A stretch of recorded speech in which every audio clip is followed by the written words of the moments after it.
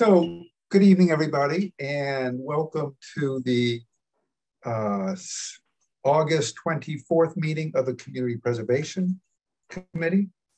We are joined tonight by lots of folks, I think, will be coming in with a chance to voice their opinions regarding the one issue that we have, the main issue, which is the Holy Street project with St. John Cantius Church. Historic preservation. So that's really what we're dealing with tonight. Before we do that, we just have a few items relatively quick to go over. And then we will have public comment on the project. And then our funding recommendations, deliberations will begin. As always, we start our meetings with any general public comments. Now, folks that are listening out there, this is comments that don't have to do with the project that we're discussing tonight. So if there's any folks who would like to discuss general Community Preservation Committee or Community Preservation Act issues, now is your time. If you could raise your hand, I'm hoping most people know how to do that on the bottom of your Zoom screen. Again, this is not a chance to speak to the issue at hand. It's just a chance to just speak to general issues. Claudia, I see your hand up. You need to unmute. Claudia, can you unmute yourself? Gotcha. Yes, yes. Sorry.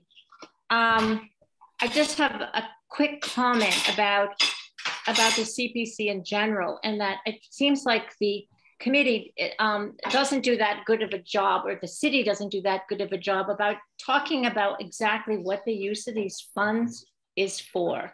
So, you know, if someone has an issue, I was very inspired by Bridget Glacken's editorial, guest column in the Gazette, talking about especially the recreation use. That there's so many uses, there's so many needs in the city for open space and recreation. And I'm not sure how many applications you get from just citizens or from a neighborhood who might say, we have something in our neighborhood that really could use money. Maybe we should go to the CPC. So my comment has to do with maybe just thinking about how you might publicize more broadly what it is you fund and how people might get involved in the process. I mean, maybe you do that already, but I haven't been aware of it myself. So that's my comment. Great, thank you, Claudia. And we do struggle with that, how to make ourselves better known, because we tend to see the same applicants applying for stuff. Yeah. Certainly our website encourages that, our small grants proposals encourage that. We do our best to get the word out, but clearly we could do a better job. So thank you for that comment. Anybody else on terms of general comments regarding CPC stuff like Claudia made? Okay, so we have, again, a few items before we get to the issue at hand. The first is approval of minutes. We have 2 minutes that Sarah sent us. January the 15th of 2021 and February the 2nd of 2022. So we need to vote to approve both of those. Is there a motion to approve the minutes of December the 15th, 21? Move to approve. Okay, thank you. There was, I think, Linda and was it Dan who also said it? Somebody else? Any discussion about those minutes? Linda? On the December 15th, under Chair's report, the last line looks like sort of a sentence fragment. So I think maybe a few words were dropped, Sarah. Oh, sorry. The chair could have been very fragmented in use of sentences. It's possible, but I doubt it. It's entirely possible. I'll finish that sentence. Thanks, Linda. Okay. Any other comments on the December 15th minutes? All in favor of approval of those minutes? Sarah, do you have to go through us one by one, or can we? We do. Roll call vote, Okay. because we're meeting remotely. So quickly, Jen? Yes. Dan? Yes. Jeff? Yes. Chris? Yes. Martha? Yes. Linda? Yes. And Brian? Yes. All right, thank you. Okay, is there a motion to approve the February 2nd, 2022 minutes? So moved. Thank you, Jeff. A second? Second. Thank you, Dan. Any discussion on these minutes? Okay, all set for a vote, Sarah? All right, Jen, Abstain. Dan, Yes. Jeff, Yes. Chris, Yes. Martha, Yes. Linda, Yes. and Brian. Yes. All right, thank you. All right, thank you, Sarah. Next in line is the chair's report. Just a couple items of interest to the committee. The first is, as I think most of us know, Wayne Fiden has left after 35 years. Is that right, Sarah? 35 years with the city, which is pretty remarkable. And we have a new planning and sustainability director, and that is Carolyn Mish. I don't think Carolyn is joining us tonight. Is that correct? Not tonight, no. Not She tonight. will at an upcoming meeting. So we're quite sure that we will see a lot of her, and we're hoping that she can come to our first meeting in September to introduce herself for those of us that don't know her, and that we can introduce ourselves to her because we do so much work. So it was sad to see Wayne go, but it's nice to have a new director, and she brings a lot of experience with the city and elsewhere as well. So welcome, Carolyn Mish. The other thing that we're very sad about is that we're losing two of our members. Linda Morley is not staying with us, that's terrible to say, is leaving at the end of this term, having served here for, I want to say 8 years, 10 years. What has it been, Linda? Not that long. It only seems that long to you, Brian. Well, then maybe 7 years, but quite a long time. So Linda, thank you so much for your tireless work, always doing wordsmithing, and your expertise in housing and in your interest in everything else has been very much appreciated by this committee and by everybody else. So Linda, thank you so much. Second person who has the audacity to move out of Northampton for some bizarre reason. It's hard to understand why, but Dan Krasner, where are you moving to, Dan? We're moving to Astoria, Queens, New York. Wow, that's quite a change. Most people moving from New York here, and That's true. You are the opposite. Well, thank you so much for your work on our behalf and all of the enthusiasm and expertise that you brought to this committee, and we wish you the best in New York City. Linda will be replaced by Beth Bates. Is that right, Sarah? Did I get her last name right? Bev Bates. Yes, Beth, right? Bev with a V, B-E-V. Oh, Bev, I'm sorry. So Bev Bates, who brings expertise, as Linda did, in terms of housing, and she will be joining us. I don't think she's here tonight, but she'll be joining us at our next meeting as an appointee and bringing that expertise in housing, which is really nice. With Dan leaving, it sort of leaves this hole because he's an elected rep. So the city council has the authority to appoint a person until Dan's term is up, which is a year from November. So it's another 14 months, whatever that is. So we will wait for the city council appointment, and hopefully, Sarah, that can happen soon, so we can have another member in. Yeah, the city council has 30 days to make an appointment. Council president is aware of it, but I don't know where they are. And okay, good. So once again, thank you so much to Dan and to Linda for your work on this committee, and for sticking with us with this last meeting, which I'm sure will be an interesting one. So that's the chair's report.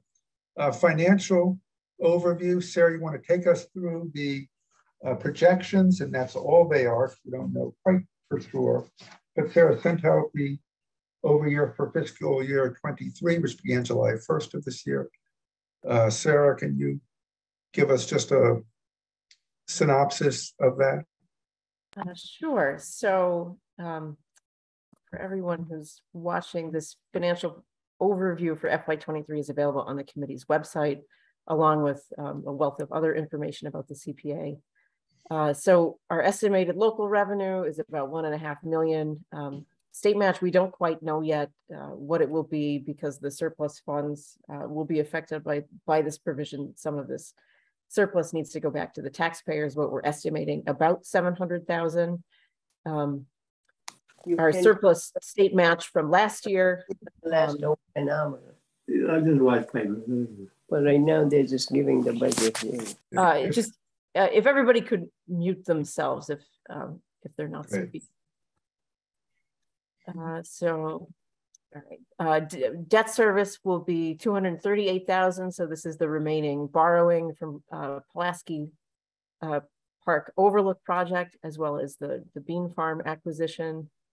So all in total, we'll have about 2.4 million to allocate to projects. Some of that is within the 3 set-aside accounts of affordable housing, open space, and the historic reserve.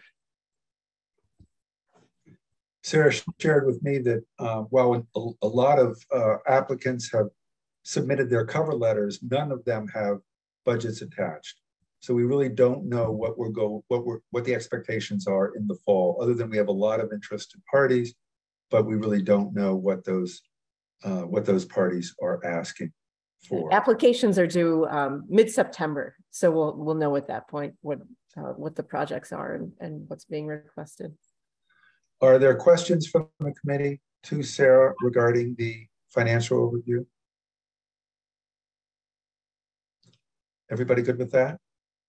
It looks like Elaine, did you have a question? Hi, I'm Elaine Jundu, and I don't have a question about the financials, but people are telling me that they can't get on for the meeting this evening. So I just wanted to let you know.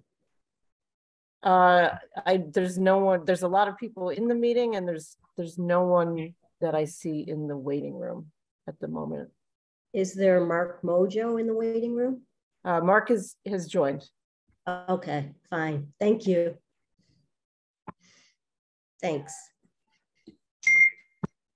So any questions to Sarah regarding the financial overview that folks have? Just one thing that I'd like to add to what Sarah said is I think most of us know that Michelson Galleries has turned down the offer, so that money has been returned to our project funds. So that is not happening. That project is not being funded.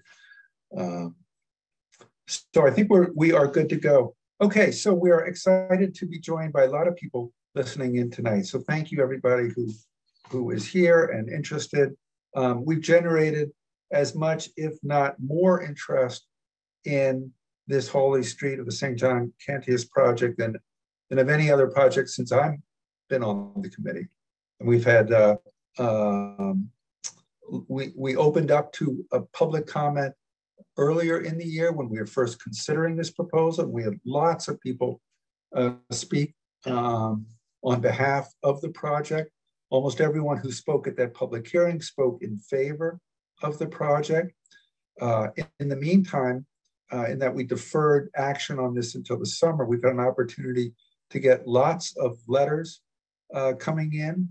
I did a rough count, and I think I'm pretty close to being right, but we had, according to my count, 61 letters come in to Sarah's office. 48 were in favor and 13 were opposed. We've had letters to the editor. We had a long column critical of the project in yesterday, was it, or the day before paper? Yesterday's Northampton, Hampshire Gazette. So there's certainly a lot of interest in this.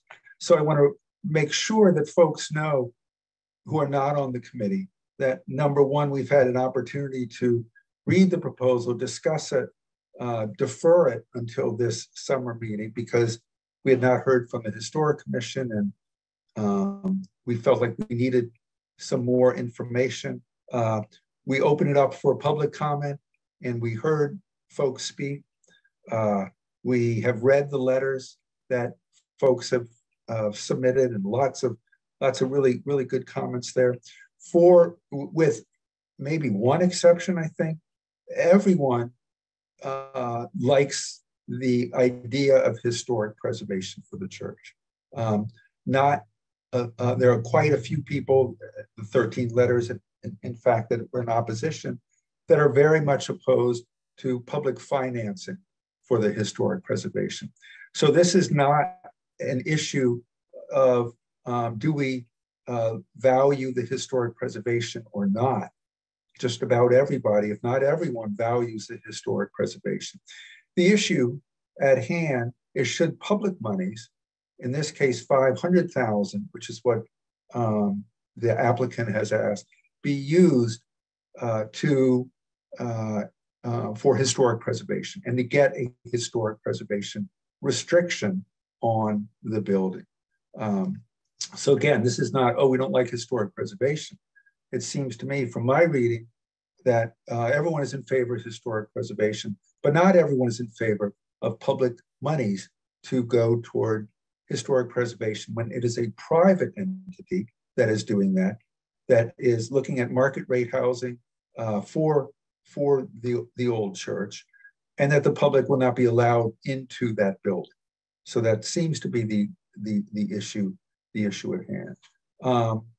Even so, what I would like to do is to have people speak who are here who want to speak, knowing that this is your chance for input. When the committee begins deliberations, we will ask that you listen. We encourage you to stay and to listen in, but those deliberations are made by committee members rather than involving everyone who is out there. And that's not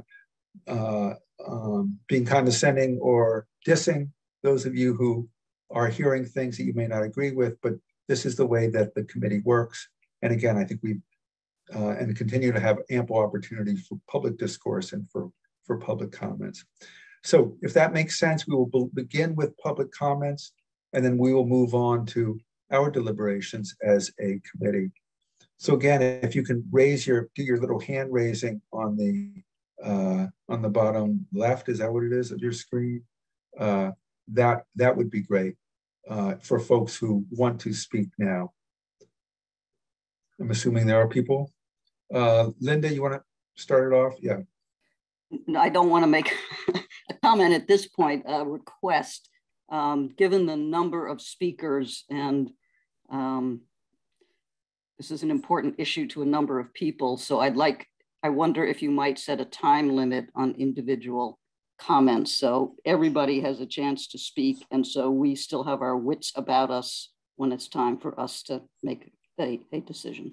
Great, thank you. Thank you. That's a good comment, Linda. Generally, we try to keep people to about 3 minutes or under, so if people could be respectful of that. And again, as Linda mentioned, being respectful of the fact that other people might want to speak.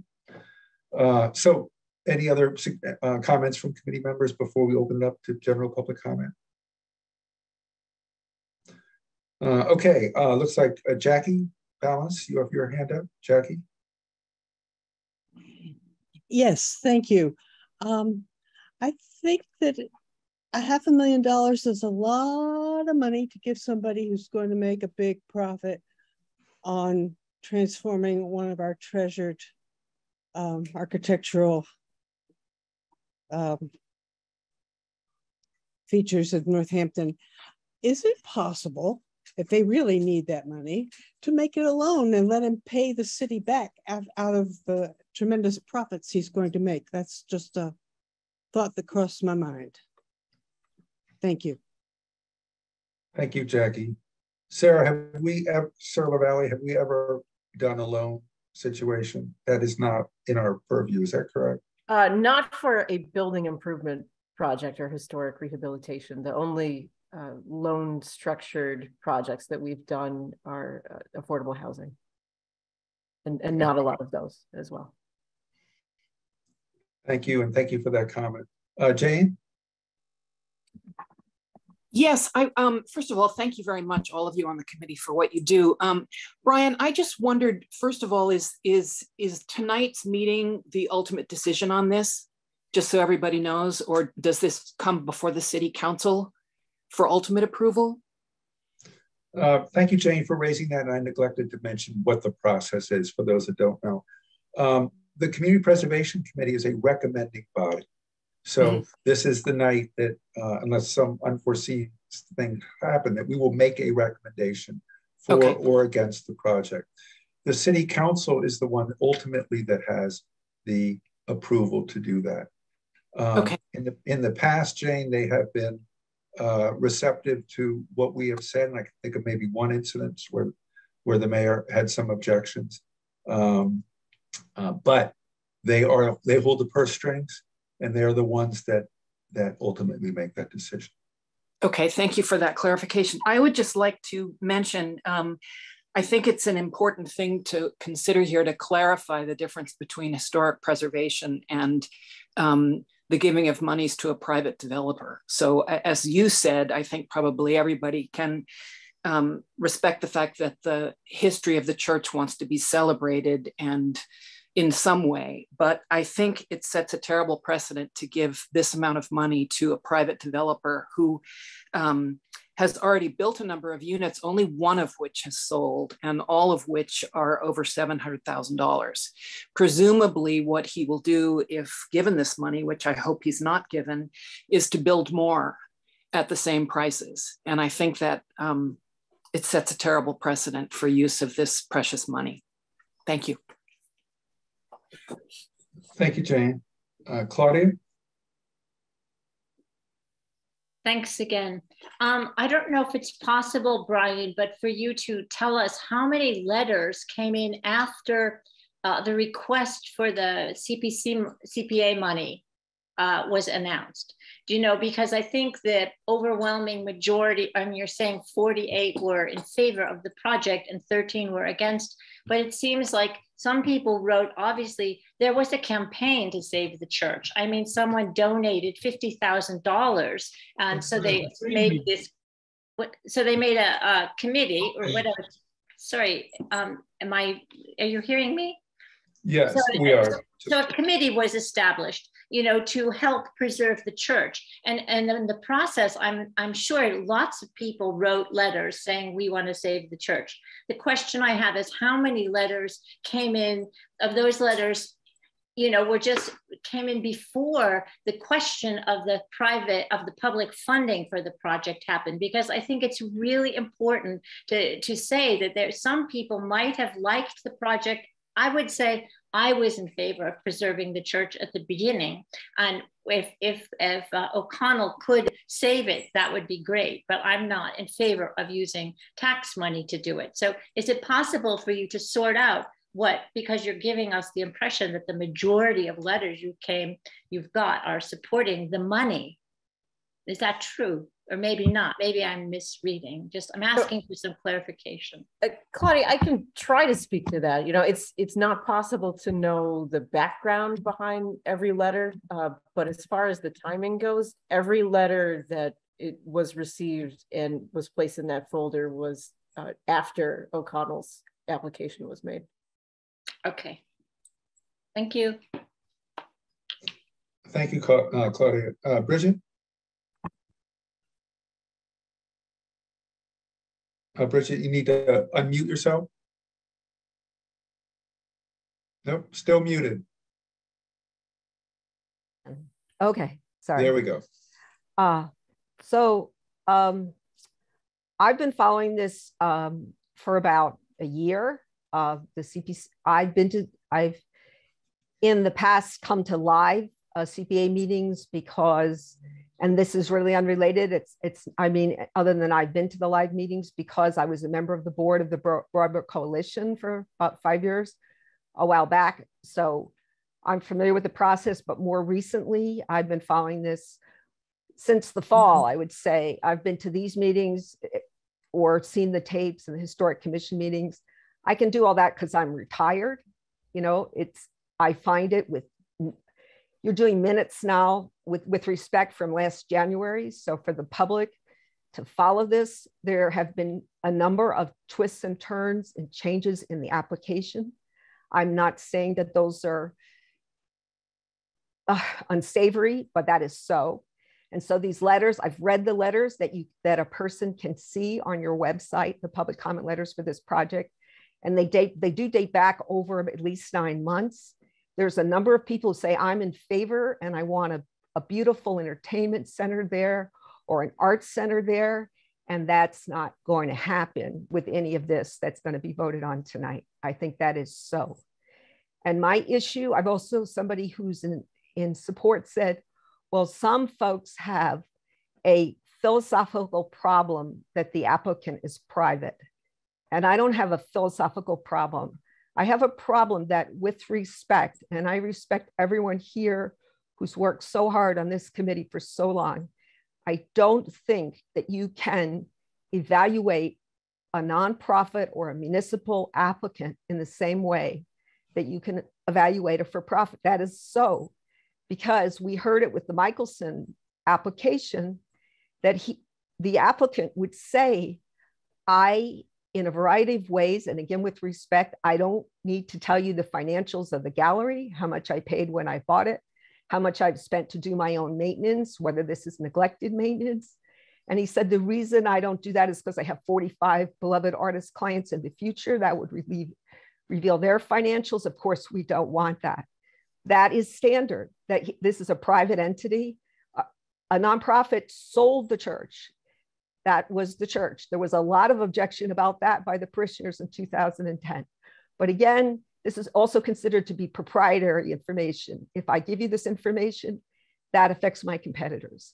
This is completely different than municipal government finances and nonprofit finances, where by statute, IRS documents, public documents, all of that is transparent. So we can talk about what the profits might be or what else is going to happen, but we don't know. And so I just don't feel that a judgment can be made. I thought the Michelson project was problematic. I thought the nursing home project, a wonderful mission, was problematic because it's only guaranteed to have that use for 5 years. And a private person, a wonderful person, I'm sure, owns it. So it's not a philosophical problem. I think it's an operational problem for the committee.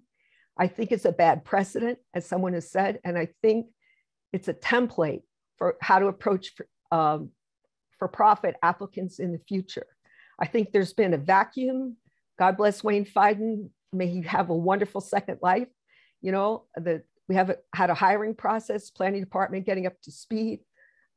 You know, so I just think that, and I understand about the Solomon's wife and splitting the baby, 1/3 for housing, 1/3 for historic, and 1/3 for open space and recreation, you know, but and you can show that that's what this committee has done over many years.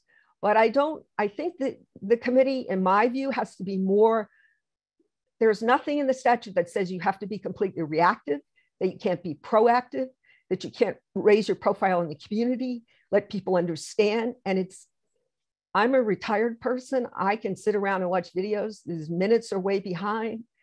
The news, I'm not anti the newspaper, but I've talked to them about some other things I'm working on lately. And I find them very competent, but they don't have any excess time or staff to inform us about a lot of things. So I just think that this is a bad precedent. And this is an incorrect template. And God help me, I'm going to say slippery slope. That's my view. Honest brokers and good citizens, intelligent people will disagree, but this is what I think. Thank you, Bridget. Janet?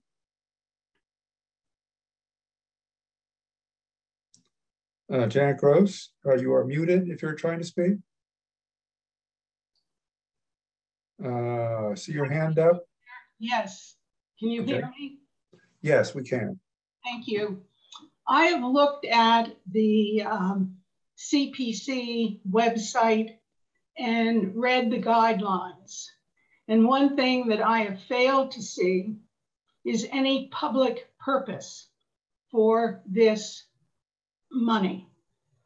Apparently, it is critical that there be a public purpose, and in fact, the lack of a public purpose is a violation of state law. I hope someone will look into this. Yes, I am very concerned that public money is going to this project. Thank you. Thank you, Janet. Marvin? Yes, thank you. I would like to second Janet's comment. I've had a lot of time in my life working with nonprofits. I've actually created one, a 501c3 one. It's not a difficult thing to do. I would feel that the OGG should do that, create a 501c3. It can even make its own donations to it tax deductible. It has to have a public use to get public money. You need to have to get the 501c3. You have to have a filing of bylaws and a board and board members with the Secretary of State in Massachusetts, and of course with IRS. All of the information about how to do it is available online. I did it a number of years ago in 2006. That particular failed, 501c3 failed for lack of money. It's not a difficult thing. I have a paralegal certificate. I'm not a lawyer, but I know how to do it because I have worked, and I still write for a nonprofit website concerning classical music. I get a review every month, and I've been doing it for over 20 years. And I help get that off the ground in North Carolina when I lived there. So I am not opposed to giving some money to help, but it has to have a nonprofit basis that serves the public. And that is something that the AODG can do. It's not a difficult thing. Thank you. Thank you. Thank you, Marvin. You're welcome. Other folks wishing to speak? Not, oh, here we go. Is it Tris? Is that right? Unmute yourself, please. This is Joanne. I'm unmuted now, right? Yes. Can you hear me? Yes, we can. Oh, good. Yeah, so seems like most of the comments are talking about public use. I submitted my letter with a drawing, been working on this project to save the church for over a year. And there's a very, I think, ideal solution to give the money to ODG to develop 6 units at grade level below the church, keep the church open for public use, could be a nonprofit, and it'll be a win for everyone. And if the church is saved inside and out, then it could also get, very easily could get historic preservation tax credits.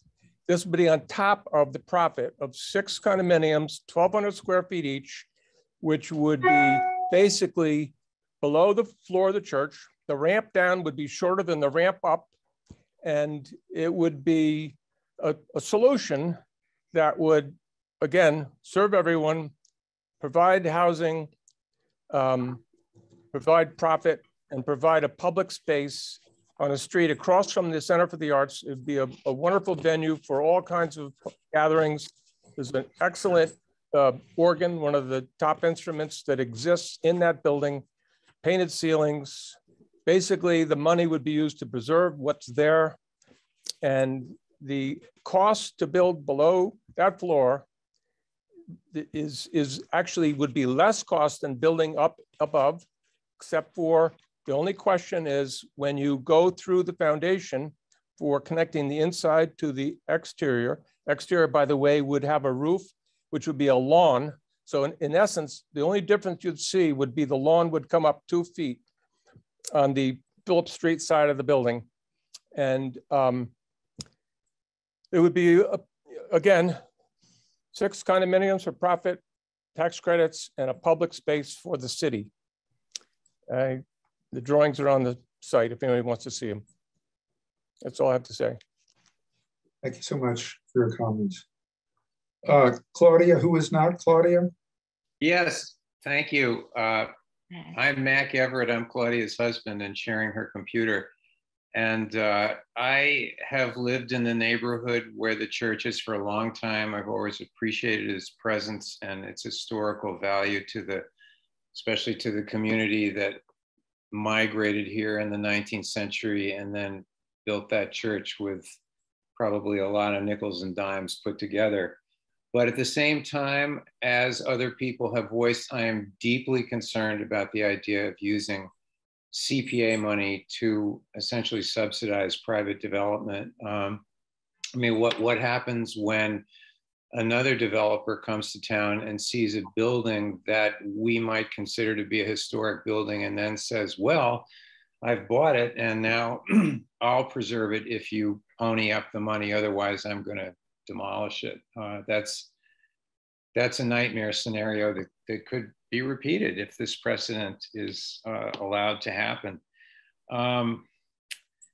I'd feel really differently if it wasn't market rate housing. If it was affordable housing in there, great, that would be a wonderful thing. And I'm deeply disappointed. I think some folks, perhaps including Tris, have submitted other plans that we saw at some point for smaller condos that would be much more affordable in there, but I gather that that was rejected. So anyway, I have to throw my hat in with the folks that are saying, let's try to preserve it, but we need other kinds of funding to do it. If we can't, we should not put public money into it. Thank you. Thank you for your comments. Other folks?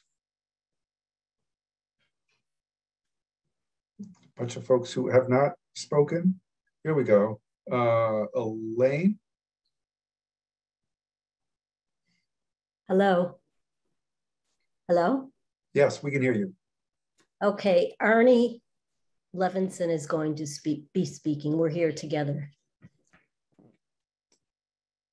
Hi, my name is Arnie Levinson. I live on Hancock Street and have lived there for 27 years. And the church has been a part of my life. And I'd like to make just a couple of comments. What does CPA mean? Community preservation is a powerful concept. In Judaism, it is the synagogue. For Muslims, it is their mosque. And for the Northampton Polish immigrant community, it was St. John Cantius. It was built in 1912. Why did they build it? Because it enabled them to have a place to be a part of, where they could gather, where they as a group could have an identity. In the early 1900s, this immigrant community was in the forefront of the diversity that Northampton is so proud of today. St. John Cantius was a symbol for them, much like the Statue of Liberty, to welcome them from their journey. It was and is more than bricks and mortar, but a beacon for those looking for a better life and for those who had to leave their home because of persecution in World War I and World War II. Today, it stands as a memorial for those who lost their lives during those dark days. Ladies and gentlemen, I ask you to think about the history of our town and what a structure St. John Cantius means to those who were and are members of our community when they were not welcome elsewhere. Thank you. Thank you. Elaine, are you commenting as well? Yes, I am. Okay. I believe that the CPA's program mission is to support historic preservation. So if that's what the CPA mission is, then why wouldn't CPC recommend granting the 500,000? I understand they're a public entity, but if they take down this gorgeous church, you're taking part of Northampton away. And that might happen if they don't get the funding. I'm not quite sure, but I really support that CPC grants the funding for St. John Cantius. Thank you. Thank you, Elaine. Other folks wishing to comment at this time?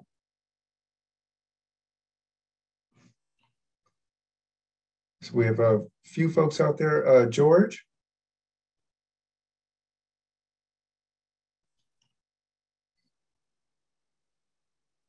Good evening, everyone. My name is George Cohout. I live down on State Street. So yes, I'm here also to voice my concern regarding approving O'Connell Development Group's application for $500,000 towards the extensive renovation and repairs of the St. John's Cantius Church. I appreciate the way the chair framed it, as mostly all of us value the historic preservation of buildings in our city of Northampton. This is certainly an iconic church, an iconic bell tower that many of us can see from different parts of the city. And if we lost it, we would surely miss it. And it's a historic touchstone for many of the immigrants of that area and the people who grew up in that part of Ward 3, especially those who for generations have attended services there. I get that. I understand that. But I think all of these benefits, all of these positive notes are outweighed, in my opinion, by the precedent the CPC would set if they approve the application to a private developer whose sole purpose is the reuse of the building for high-end condos. I had the great opportunity to work with a committed bunch of folks back in 2005 to get the legislation for the CPA passed here in Northampton. One of the biggest foundational arguments we used when talking to the voters was that all of the projects would be accessible to the public. All of our public tax dollars that go into it would be used for the public good, really. So there's certainly a public virtue in saving the historical aspects of the building, but I think it pales in consideration of in comparison to many of the other projects, almost all of the other projects funded by the CPC in the past 17 years. The Florence Fields, the affordable housing, the conservation land, I could go on, and all of those provide benefits to the citizens of Northampton.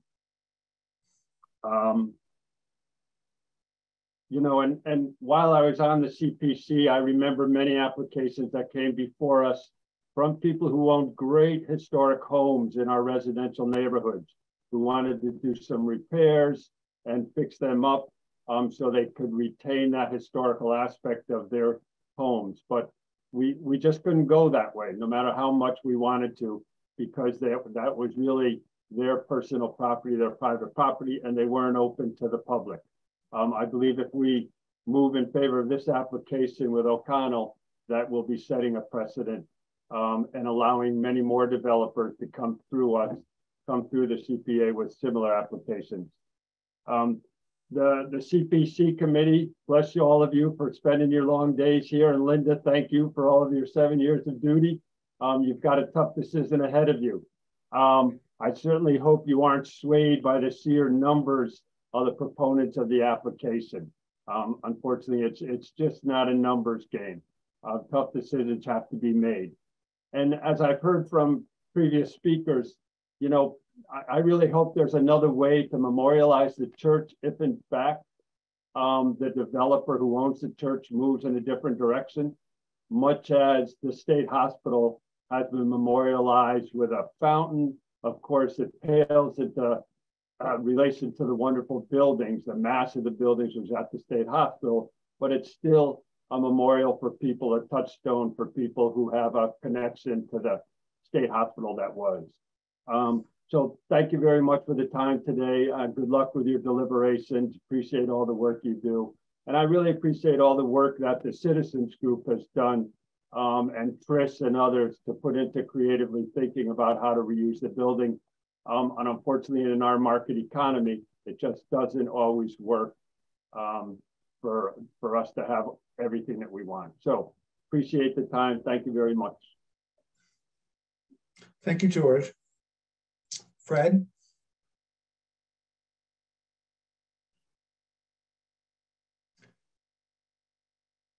What happened, Fred? Yes, I'm here. I'm just trying to unmute myself. My name is Fred Zimnock. I live in Pomeroy Terrace Historic District on Pomeroy Terrace. And I think there's some points that have to be clarified here.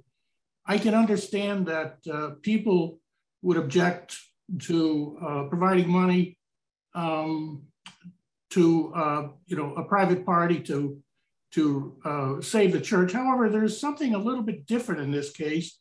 First of all, I think you want to remember that the church is not only historic, but it's a historic landmark, not simply historic, but a historic landmark. The second thing is that this procedure is a little bit different.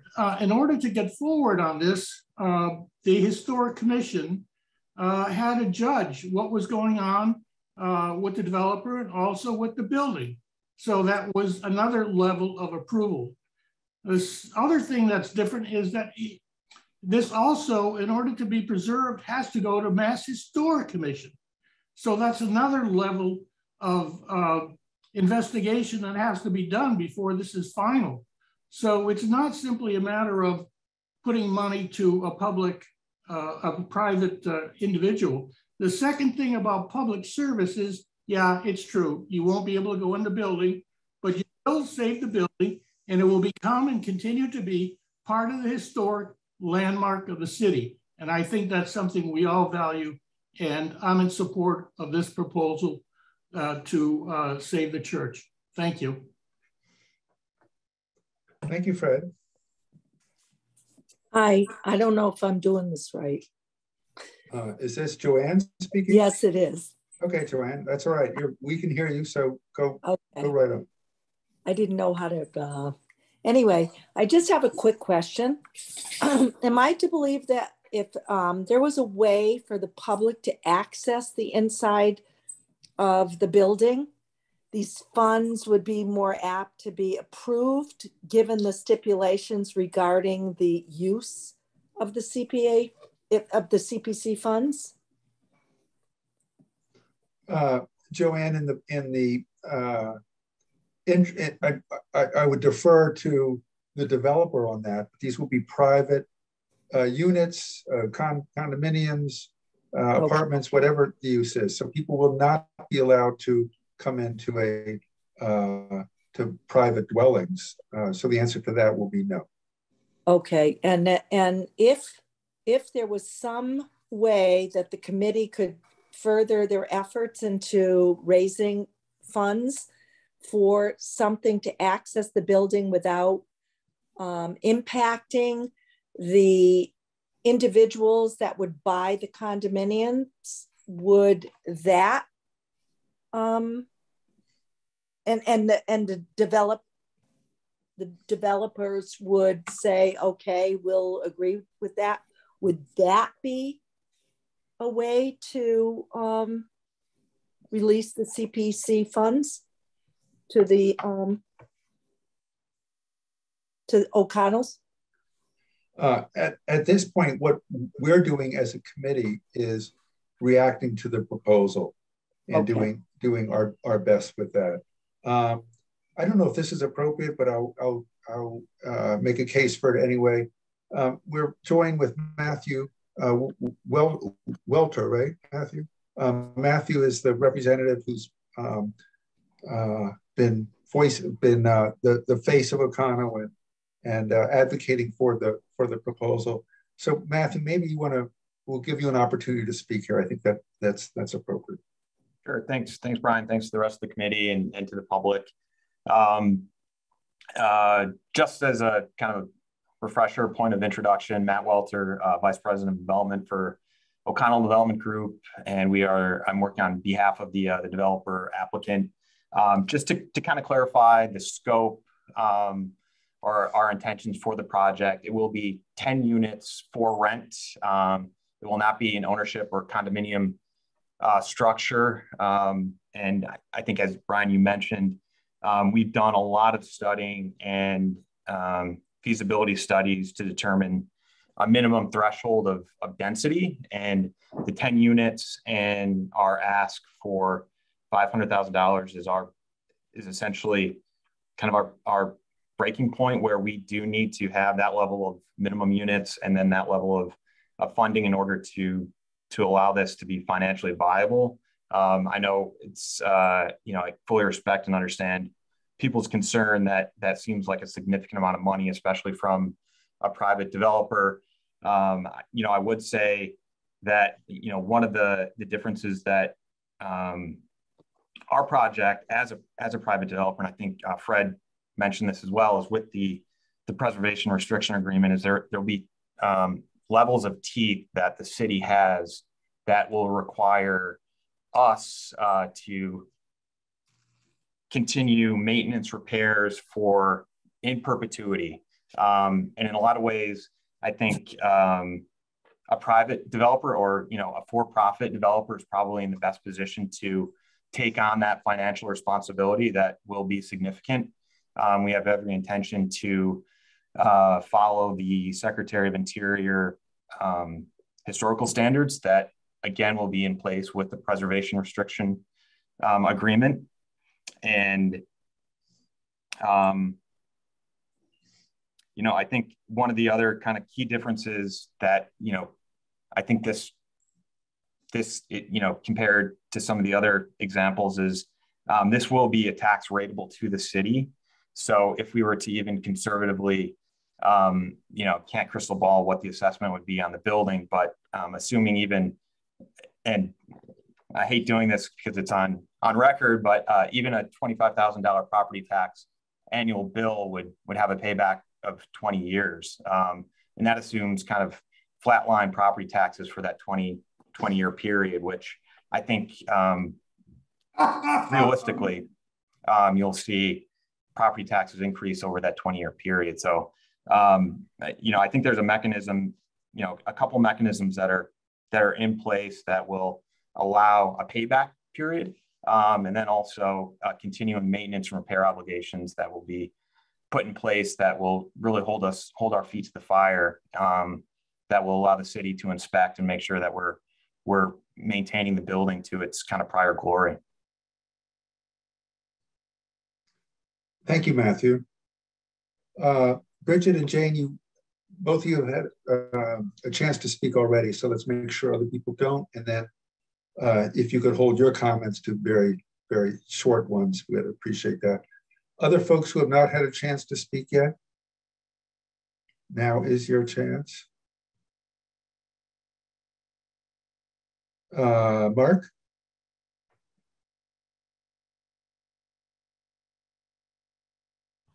Sorry about that. I gave a thumbs up instead of a raised hand. I'm not sure how to use this sometimes. Can everybody hear me? Yes, we can. Thank you, Mark. I just wanted to mention that I think what Matt was just talking about is if there is that $25,000 per se that he is paying or they are paying, part of that money is CPA money that they're contributing to the city as well. And I understand how people see, a problem with some of this private company getting public funds and stuff. And I can agree with that to some degree, but I also do want to see this church saved. And it's sad that we're in this predicament that it seems as though it's like, well, geez, if we don't give this $500,000, then the church is going to come down. And that's not necessarily a given, but it's almost like being held hostage here to some degree. And I feel very uneasy with that feeling that that a lot of the buildings in our town, historic buildings that we'll never get back, and this could happen to any building around town. And I'm thinking about, and I don't want to just target churches, but I think about St. Mary's, the same thing. It's a big stately building on a corner that's been there forever. Who knows, that could happen next, that the situation could come along. But that's pretty much it, just some thoughts. Thanks. Thank you, Mark. Deborah, I don't think we've heard from you, right? Right. Okay. So you haven't heard from me tonight. You have actually heard from me quite a bit over the last 2 years and 3 months, 4 months. I've been working on with a bunch of people involved with this community on trying to preserve this historic landmark. And I want to just echo and emphasize what Fred said. This is not just an historic building. If you look at the ordinances and the definitions, a historic building is older than 1945, but a historic landmark building is quite unique. It has to be special. We could look at the language, but basically we don't have a lot of buildings that are historic landmark buildings waiting in line for CPA money. So I think a lot of the fear mongering of the slippery slope is not well founded. We have, as you know, we did have a generous donor that made it possible for us to hire an expert who assembled a team of historic preservationists, an architect, an engineer, mason, contractors. And we developed various plans, but what our expert, our head guide, Bill Krause, and he has written into this committee talking about this as well, what he came up with was the same thing that Matt Welter and ODG came up with. This is an unusual project to develop. And, this isn't my area, but I certainly learned a lot over the last 2.5 years. This is a small development. If it were a St. Mary's where you could put in perhaps, and I haven't looked at the St. Mary's footprint, but if you could put in 20 units, maybe a developer wouldn't need CPA funding to help weather tighten. We have the diocese to thank for the fact that there was no maintenance done since 2010. Yes, ODG knew that when they bought it. I can't say that, they all of a sudden discovered this, but they did know, okay, there's going to be some serious weatherproofing to do before we can do anything. We have to weatherproof and preserve the exterior. I was skeptical, as many of you are, with, because we've been trying to get some plans that would have public interior access developed. The problem is, again, you go back to St. John Cantius, and I don't know how many of you have been inside the church building. Many of the, by the way, many of the writers, the letter writers, and I went through and looked at all of the letters today. 6 of the people that wrote, to my count, have lived in this neighborhood. They're either on Butler Place, on Phillips Place, or on Holly Street, and they've lived there for decades. And they are in favor of keeping this building standing.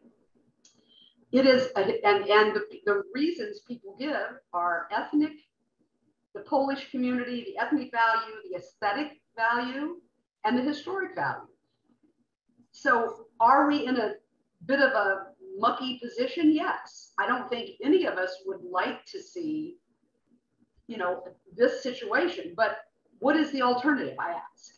For those people, and I was interested in listening to people, go on and express their views, which are perfectly fine, and I understand those views about their concern, this and that. The problem is we don't have another St. John Cantius Church in Northampton. We don't have many. I mean, we could ask Martha Lyon, maybe the Historic Commission knows this offhand. I don't know how many in the downtown map that's been redone, how many historic landmark buildings we have. Some of the, if we do have some, I'm sure we have some, they're probably somewhat private owned. I don't know if perchance there will be another situation like this, but from my learning from the work that we've done over the past couple of years with Bill Krause and his team, this is a very difficult project to develop, especially if you try to keep the historic integrity, which is what the team that Bill hired was all about. And they've consulted with Matt. Matt's been very receptive to their expertise. I was at the Historic Commission meeting. They required, as a condition of their support, that Matt utilize the recommendations of their historic preservation expert, Mr. Thaler, I guess is how you call it, from Albany. That they were ordered by this group, I believe, to furnish this historic structure report to Martha Lyon and the whole committee, the historic committee, to show what recommendations to keep it historic as much as possible. And I feel like Matt has indicated quite a willingness to do this. If he hadn't, and it was just going to be a, redo the building, make it look, like nothing else, then I don't know that I'd be in support of it. But I feel like there is a good faith agreement to follow the recommendations of the expert, the preservationist expert. Thaler has had decades of experience in this. And he hired him, he reported, and now he is saying, I will follow that. I will work with the Mass Historic and the Department of the Interior, Secretary of the Interior, whatever. I feel like we have a really good plan for this building, which is a difficult building. And I would certainly like to see this building stand. So I think CPA money, and by the way, the CPA, the Act provides for historic preservation. That's what this is. Great. So thank you. That's all I have. Thank you so much, Deborah. Thank you so much. Yes. Other folks who have not had a chance to speak? Anybody else? Okay, Bridget, again, if we could make it very quick, if there's just one quick follow-up comment. You are muted. Oh my goodness. I don't think I am muted. You can't hear me now? Now, we can now, yes. Okay. So first is, I didn't speak to the affordable housing, but I have a question to the committee. What do you do when one set of goals for the CPA effort is in conflict with another project? And I didn't give the information. It is a fact. UMass Donahue study phase 2 of housing needs in the Pioneer Valley. That's very different than 2010, beginning about 2015, worsening in 2018. And we all know it. There's a housing crisis in the city of Northampton in terms of not just we don't have enough housing in our community for our low income people, which is pretty obvious, but we don't have enough housing for, as I hear, for our teachers, our journalists, our nurses. So in the face of that, the only category, and you can look at the UMass Donahue Institute study on housing in the phase 2, that we do have in Northampton in excess is at the highest level, which is this housing. And my last point, so a question with respect to Deb, I don't understand where is the GoFundMe to get the money to give to the O'Connells to fix the building. I haven't seen it, to raise private donations. Obviously 50,000 has been the groundwork. And so I really, the last one about how we will all reap these benefits of the taxes from the units, and that will improve the town. And I asked the assessor about this. I said, all the time I see in this boom that I think we are all seeing in our housing, and I'm asking the committee not to be reactive, to be active. How come I see a property down the street from me that sold for $600,000, and I see that 6 months later they'll be taxed at $400,000? How is that? And he said, no, we don't just do that. We just don't take what the sale price was and assess the house for that. The only way that will be assessed at $600,000 is when we raise everyone on the blocks. And that is how properties are assessed and taxes are collected. So building high-end properties in Northampton isn't going to give us a whole lot more money for whatever else we think we need. Affordable housing, schools, you name it.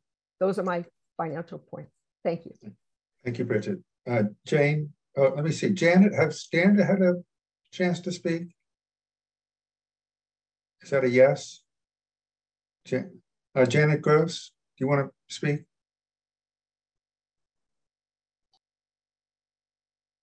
Janet, are you there? If you want to unmute yourself, Janet. I'm trying to. Okay, yeah. There you go. Okay, thank you.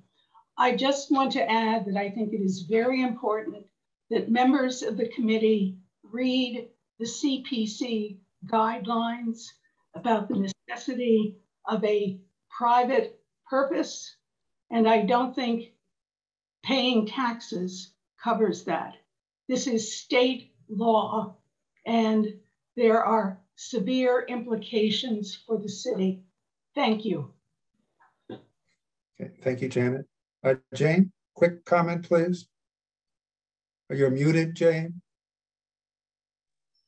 I live on Phillips Place, and we've had 3 houses within the past year sell for over $800,000.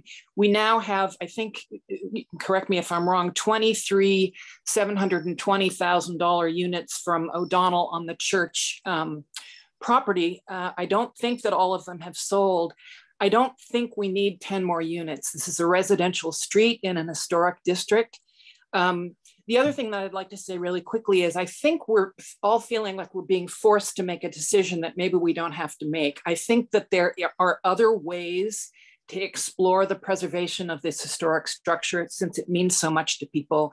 And I hope that a decision doesn't happen tonight, one way or another, to stop the exploration of making this a public space. Thank you. Thank you, Jane. I'm reluctant to continue to call on people a second or even third time. Is there anyone else who hasn't spoken? Deborah, could we be very quick? One quick comment. But I just want to say the last 3 people that you called on had already spoken, and one of them for a very long time. So I will be brief, but this is not, I'm not the only person that you called on the second time. First of all, the public benefit, I think that people are saying there is no public benefit here is not that we have to get inside the church, but that we have the church building standing. We can see the church from all over. We can see it from downtown.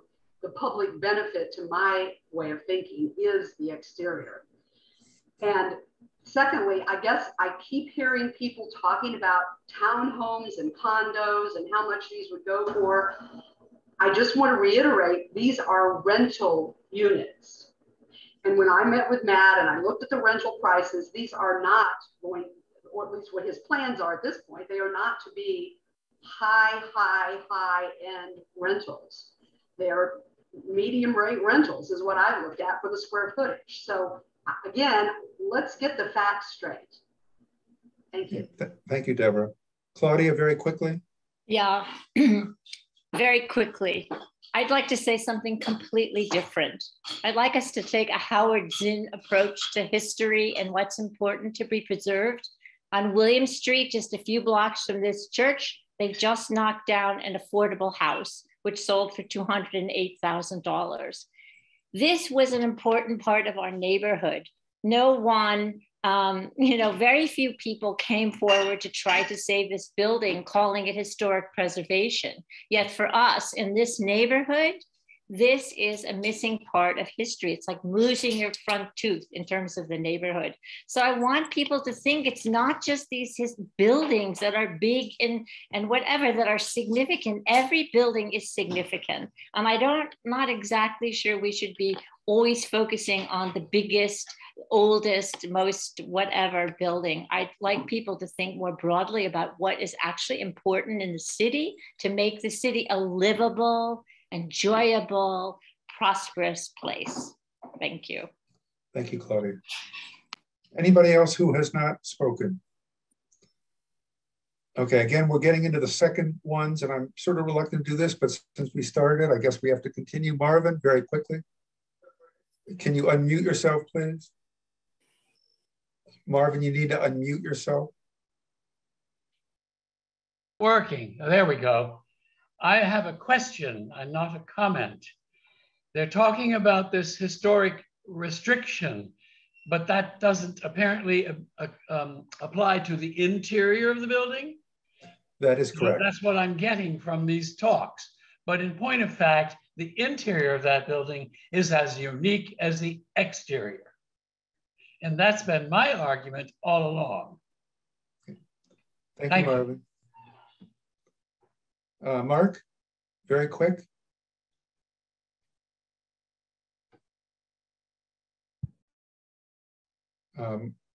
There you go. Okay. Just a reiteration again that this is apartments, but I was wondering, is there any housing here? I know there's only 10 units, but perhaps set something aside for maybe a wheelchair accessible apartment or something like that, because I know there's a lot of needs in town, and perhaps it may be an easier 500,000 if something like that could be done to do that. I don't know, who knows, but just a thought. Thanks. Thank you, Mark. Matthew, there's none of these units will be disability friendly, is that correct? Sorry, no, that's incorrect. There will be an accessible unit at the rear of the building. So if you're looking at the south elevation on Phillips Place, it will be entirely on the back, but there will be a fully accessible unit. Great, thank you for clarifying that. Okay, anyone who has not had a chance to speak? Okay, again, once the committee begins our deliberations, we will ask that folks continue to be muted, and we encourage you to stick around and listen. I think I will ask that we, at least for my interest, take a little break if we can. It is 8:15. If we can perhaps come back in a little less than 10 minutes, we'll call it 10 minutes, 8:25. We will begin again. If that's okay, we encourage everyone to stick around. And then we will see folks in about 10 minutes at 8:25. Okay.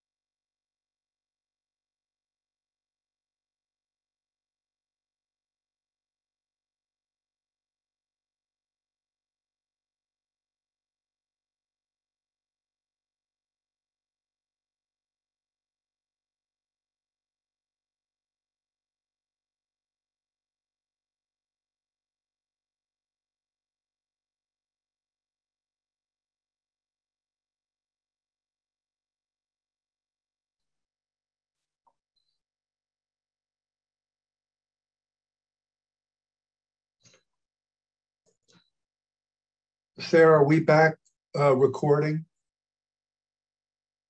Yep, we're all set. Okay, great, thank you. And I think all committee members are back here.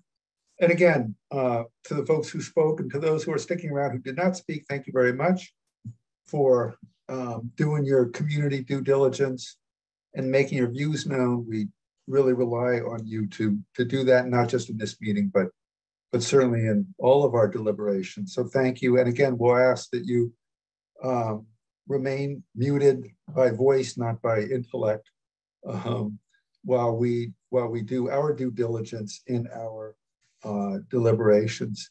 I thought we might want to start. Do any of the committee members have questions about this project that either Sarah or Matthew can answer? That would be helpful. Linda?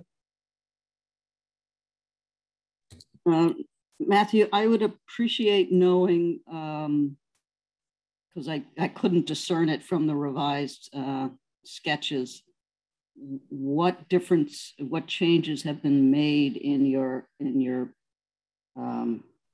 project as a result of the historic consultant's report? So in terms of changes in the fenestration and some of the architectural details, we're waiting on input from Mass Historic and their reviewer to provide guidance. So we fully intend to stick to the spirit of the design that we've shown, but rather than kind of overpromise or present something that could change based on the input from Mass Historic, we haven't gone ahead and made any wholesale changes to the design, but the intent would be to receive guidance from Mass Historic, use their input to guide any changes, and then that would ultimately be kind of the final design. Thank you, Matthew. Other questions for the committee, either to Sarah or to Matthew?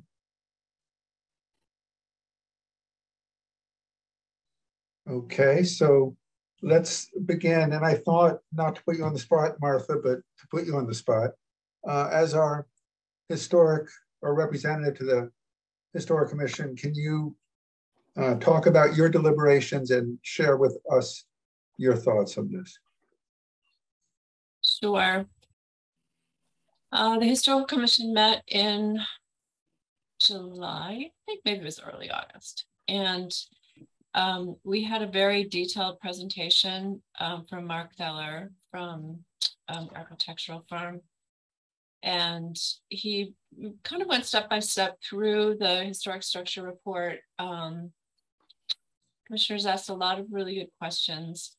And I think in summary, we decided to take a vote on this, and the vote was two-pronged. And one was to support the application that's coming before the CPC. And that said, the commissioners fully understand that our recommendation is just one of the criteria that are used to evaluate these. So we were going on that basis. And the second was to accept a responsibility essentially for a preservation restriction, which means having to serve as the reviewer for the city if that were to come to pass. We did put some conditions on our recommendation to support this, and one was that the preservation consultant who is working with O'Connell, did the historic structures report, remain involved through the design and construction process, just to ensure some faith that preservation standards are being followed, and that also O'Connell work with Mass Historic, which they're doing. I just want to clarify a couple of things that were said during the comment period.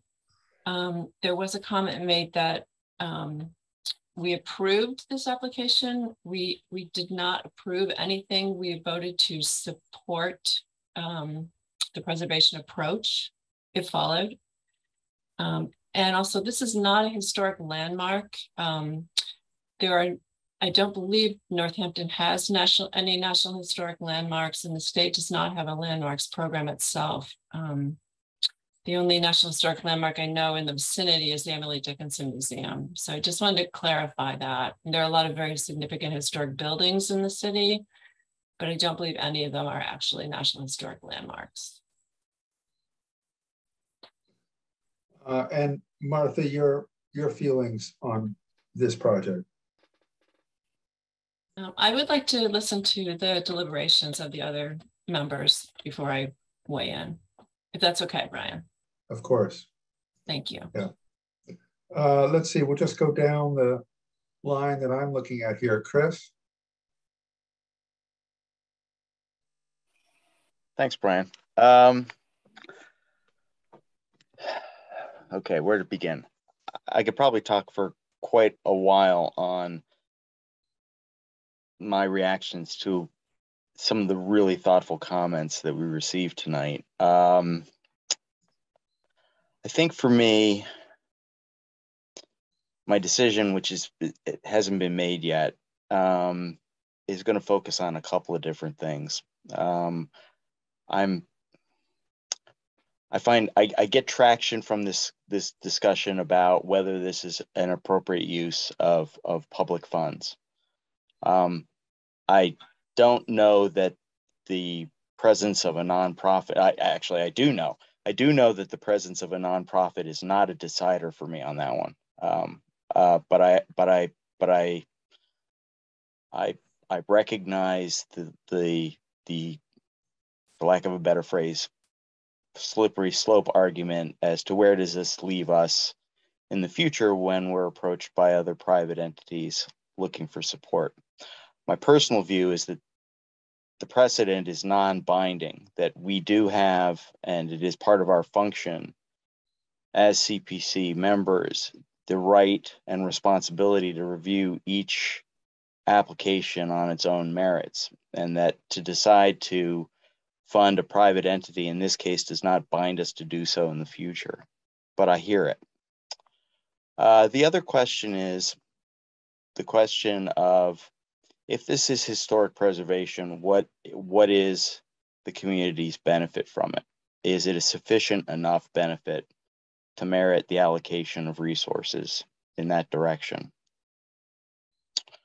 And like, you know, like other people here, I'm looking to hear what my colleagues have to say. But that's where I'm standing right now, and I'm sure my thinking is going to evolve as we move forward. But once again, I really want to echo your comments, Brian, about the amount of time and energy and thought that you know, our friends in the community have put into the work that they've done in helping to educate us about where we need to be on this. It's really important to me to be able to hear that kind of thing. So thank you. Jeff?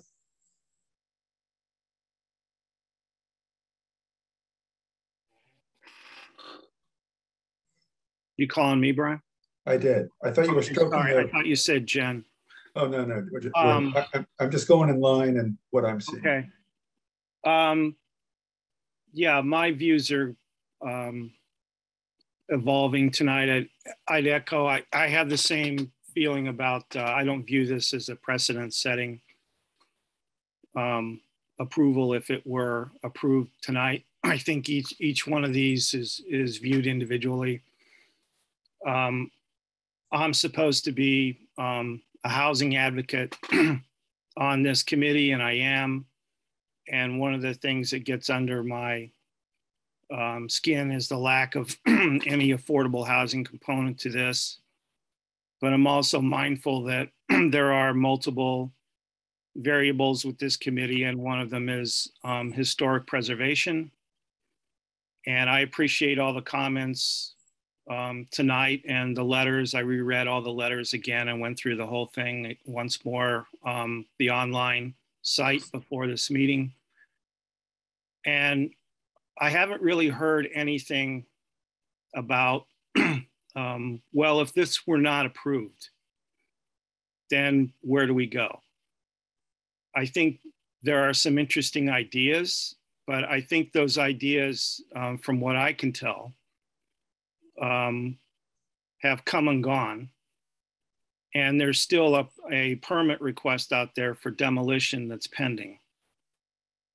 And I don't like this situation overall. Somebody said it maybe in the comments, it felt like this was a little bit of a hostage situation. And that was part of my early reaction when this first surfaced. But I do think the historic component is very, very important. And once it's gone, it's gone. If that's what we're looking at here. And I think I'll just, again, like everybody else, I want to hear what everybody else has to say before I make a final decision. Thanks. Thanks, Jeff. Linda?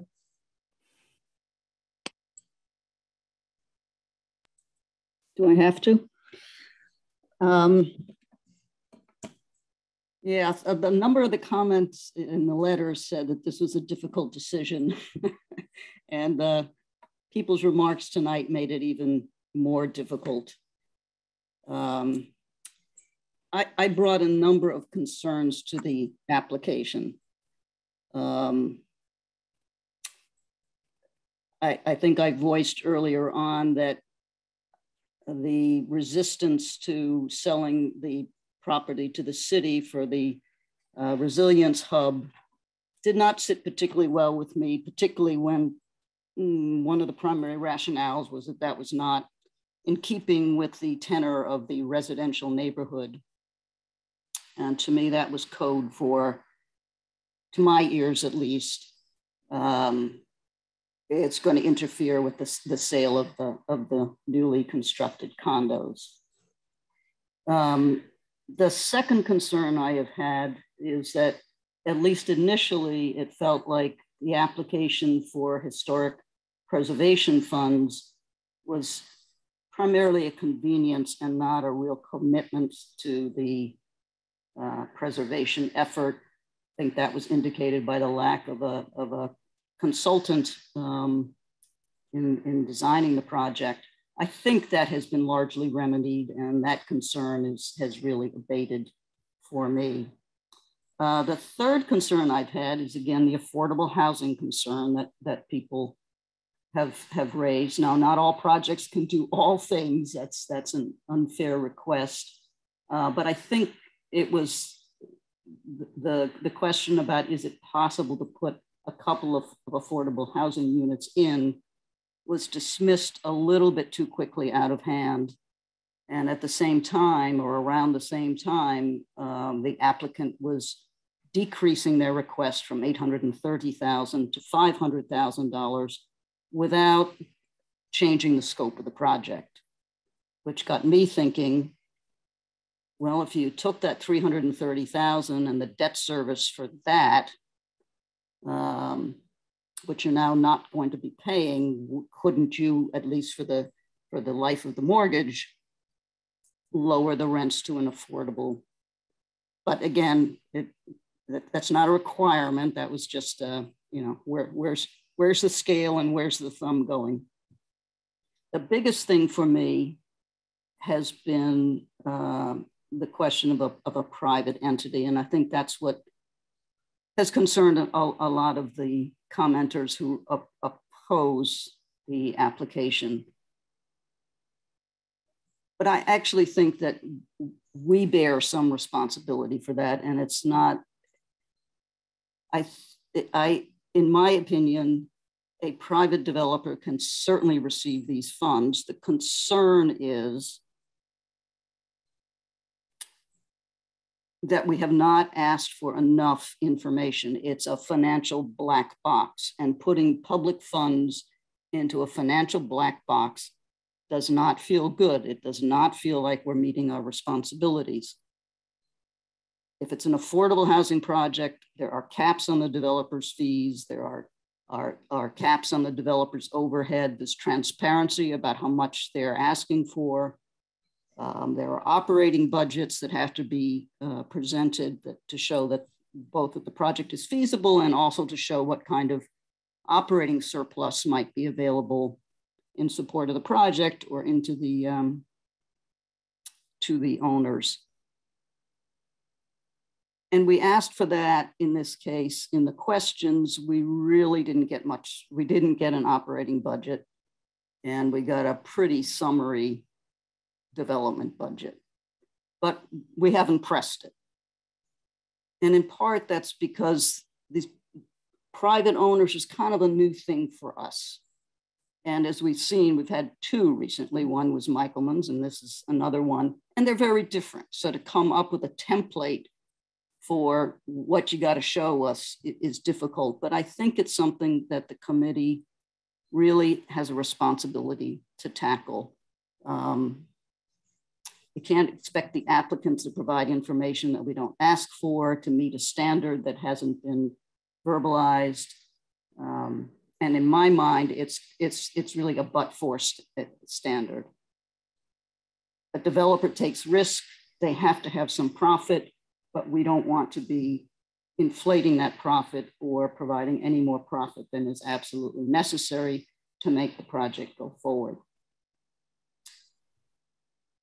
That's the biggest stumbling block for me. On the other side is the public benefit question. And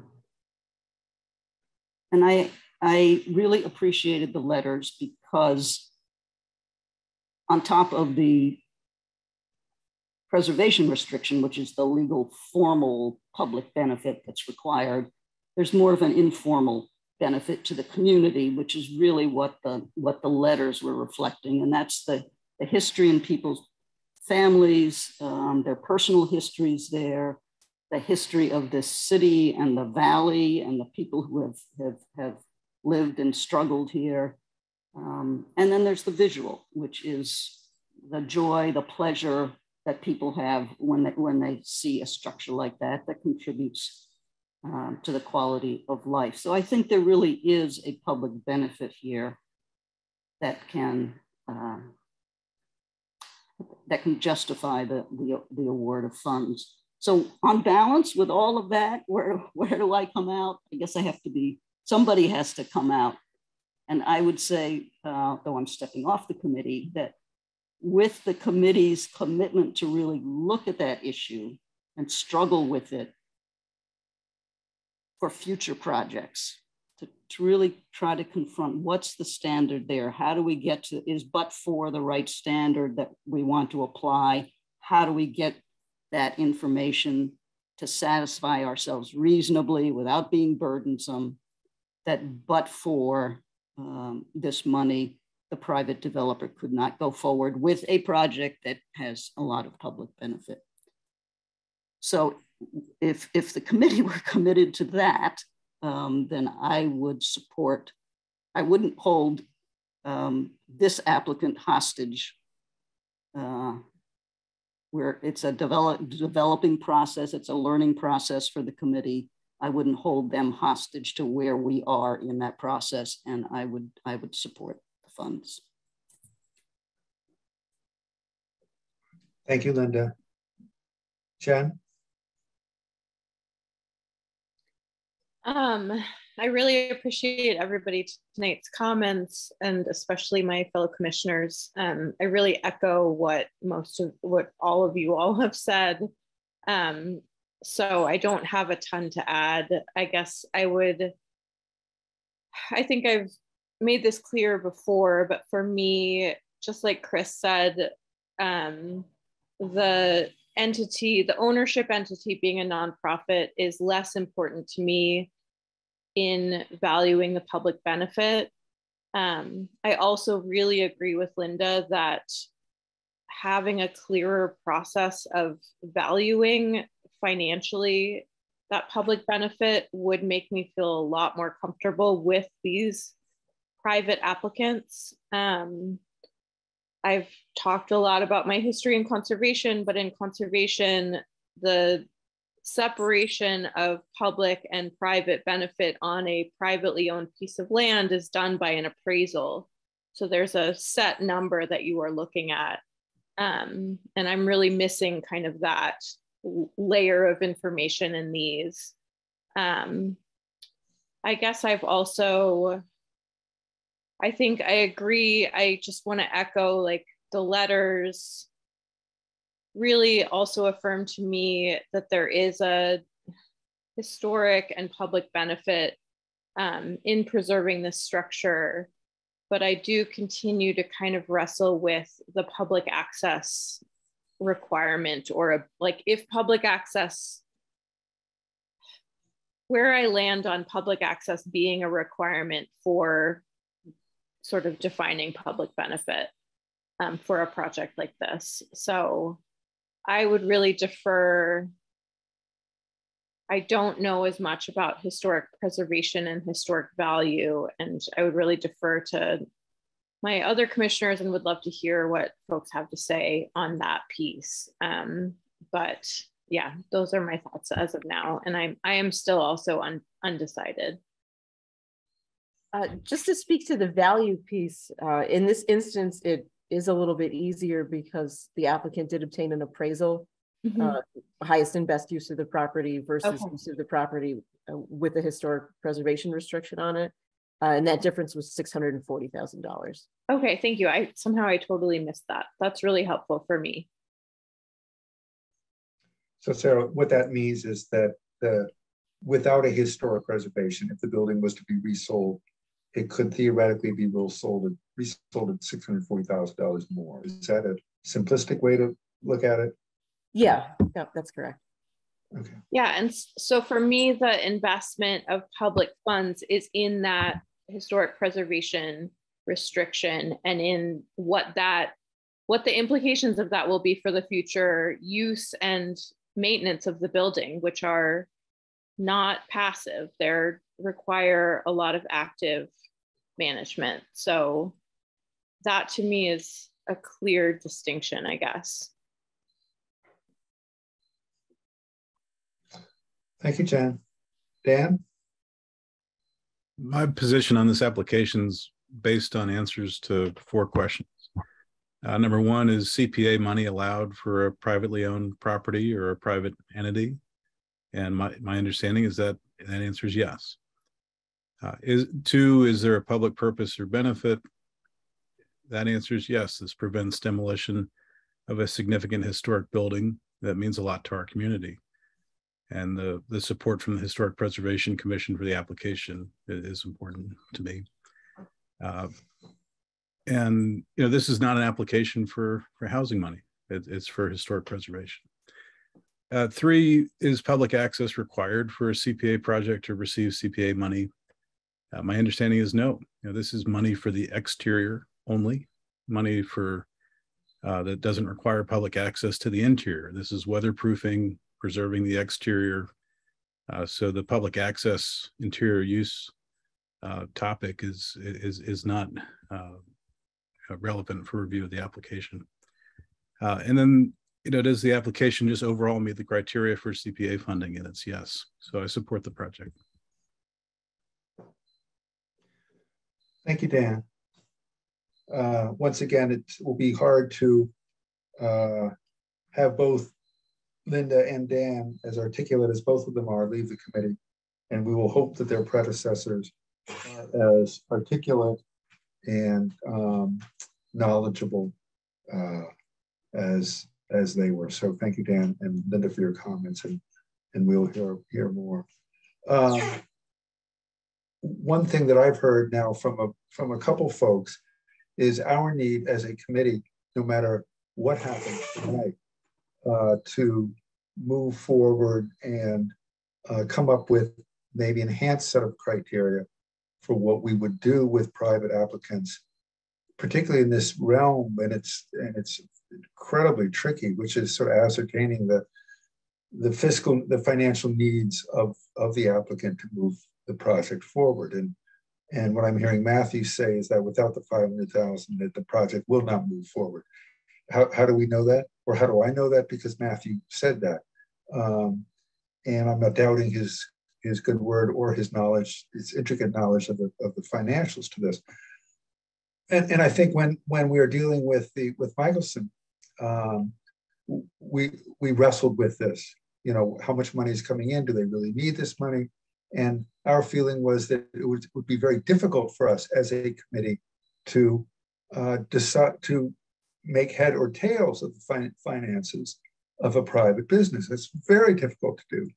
And that private businesses are able to, or not at liberty sometimes to divulge all their stuff because they're not a nonprofit, all that stuff. But I think it does behoove us, and it gets back to what Linda was saying, that as a committee, as we move forward from this, to once again revisit that, because whether we grant or do not grant, I'm thinking the situation will come up again, or something similar to this situation of a private entity asking for public money. And so if we could have that discussion without a specific project, it may be helpful, and we may be clear in terms of how to set those priorities. So let's, Sarah, put that on our agenda, perhaps moving forward in the fall, to at least give a meeting, or even more than one, to trying to figure that out. The other thing I'd like to say is, you know, I feel like I have, I think this is true, never been so torn in a decision as I've had on this committee, because I can, you know, when one it's you know, when one person says one thing, I'm swayed, and one person says something else, I'm swayed, and it's just a very, very difficult decision. And I so, again, as I think Chris said, I so value hearing not just my fellow committee folks speak, but perhaps more so reading the letters and hearing the public when they spoke in the spring, and then folks speaking again today. It's you know, we live in a wonderful town, and it's wonderful that people are so articulate and passionate about all sorts of issues, and this is certainly one of them. So I think I'd like to, I'm not sure what the end game is. I know what the end game is. The end game is we're going to take a vote, but I don't think we're there quite yet. So I'd like to go do another round and see if people have further stuff to add. And Martha has her hand up. Thank you, Martha. Yeah, I just wanted to follow up with a few of my own thoughts about this after listening to everybody. Thank you so much. It was, I guess, heartening for me to realize that I was struggling with a lot of the same issues that all of you were. And, you know, as a representative from the Historical Commission, I feel like I have a bit of responsibility to assert, you know, the preservation angle on this, since it is a preservation application. So just a couple of things. I think one thing that I really appreciated was that O'Connell really did take the right approach to preservation. This is not something that happened with the Michelson Gallery, and the insistence on having the historic structure report, getting a very qualified, experienced preservation architect to look at this building and to develop really thoughtful and I think doable recommendations. They really should be lauded for that. It's really the right approach to take, and it's something that this committee should really insist on in the future for other applications. Very insightful. The other thing I want to say, I'm a landscape architect, so I deal with the exterior and public access to the exterior of buildings. And to me, access is not just about going inside. It's about being part of a streetscape, walking by, enjoying, you know, the public space that might be around the building.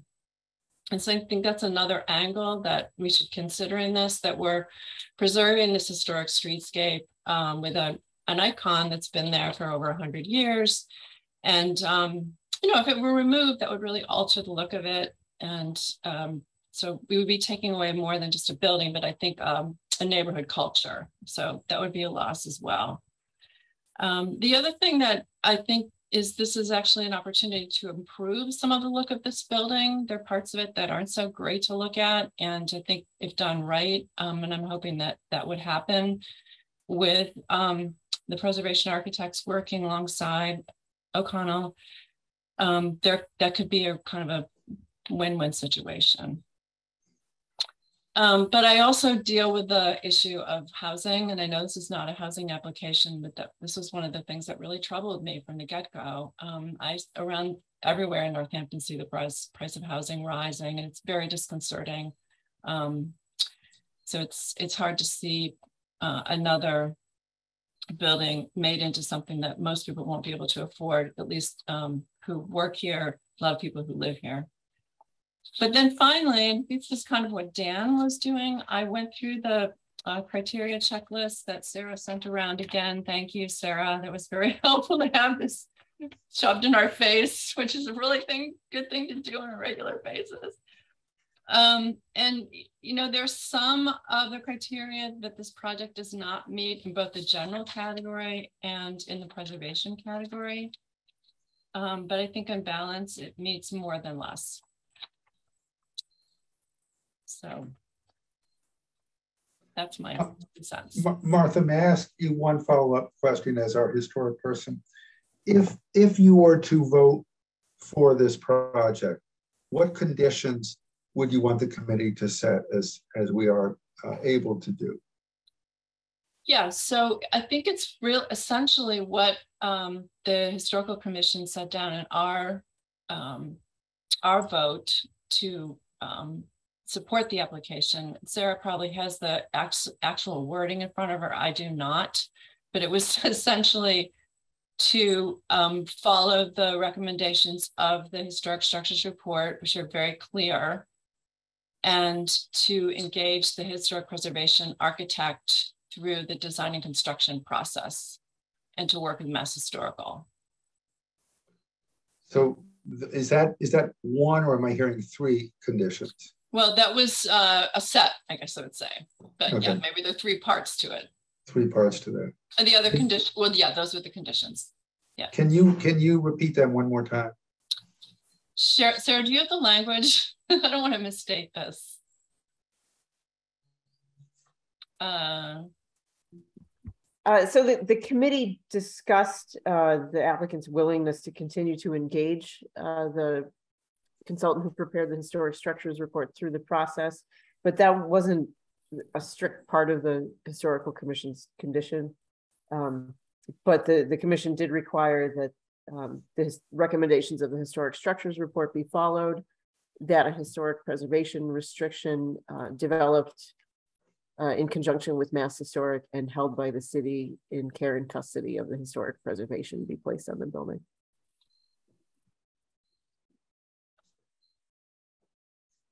Great, good, thank you. Thank you, Martha. Chris? Yeah, thanks. I was just jotting some notes so I don't miss what I wanted to say. First, I want to thank Dan for his really helpful formulation of the issues. That helped. That really set me up. Second, I want to circle back to something that I raised initially, and I now have much more comfort and clarity with, and that's this idea of accessibility. The point was raised by one of the commenters about, the quality and character of the interior of the structure. And the fact is that based on, this proposal and what we learned about the history of potential uses for this building, since the diocese put it up for sale, there really hasn't been, at least in my recollection, a proposal that submitted that had any traction where maintaining the interior of the structure as is was considered a viable alternative. So I'm not sure what interior access means, but historical access, what I heard from the people who are supporting it, it's the structure itself, and I think we get a long way towards that with the current proposal.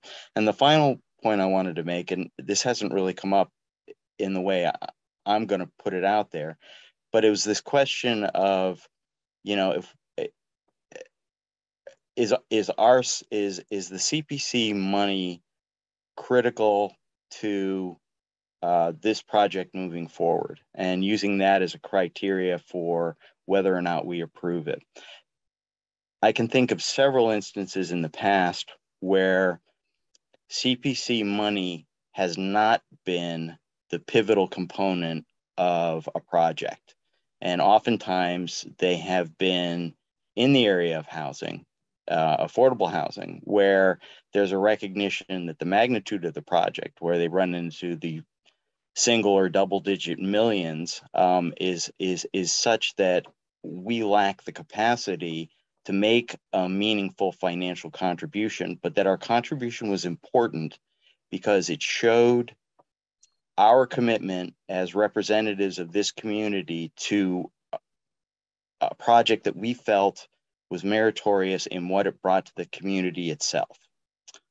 And that, for me, is in many ways a better measure of what it is that we're trying to do here than how important the financial component is to the work that's going to be done. What we're doing as I see it, is talking about what we value as a community. And if preserving, you know, if people are asking me, do I think that preserving this building in the current usage is contributing to that community, I think that the input we've gotten from, you know, a good portion of our neighbors says, yeah, it is. And, you know, I'm unlike some of my colleagues here, I'm an elected representative of this commission. And that means if people disagree with, you know, the way I look at it, they can come and get me. And I'll be happy to say that I supported a historic component that preserved this building on behalf of the members of my community. I'm good with that. Thank you, Dan. Let's continue in listening to other people's second comments. Jeff, stuff to add from what you've heard since your last comment? I think my memory serves me correctly. The last time we met, late spring, whenever that was, I was basically on board with the project, and I just was ready to vote for it. And then we as a committee decided that we needed more input as to historical aspects, and that's why we deferred to some meeting sometime in the summer, which turns out to be now. And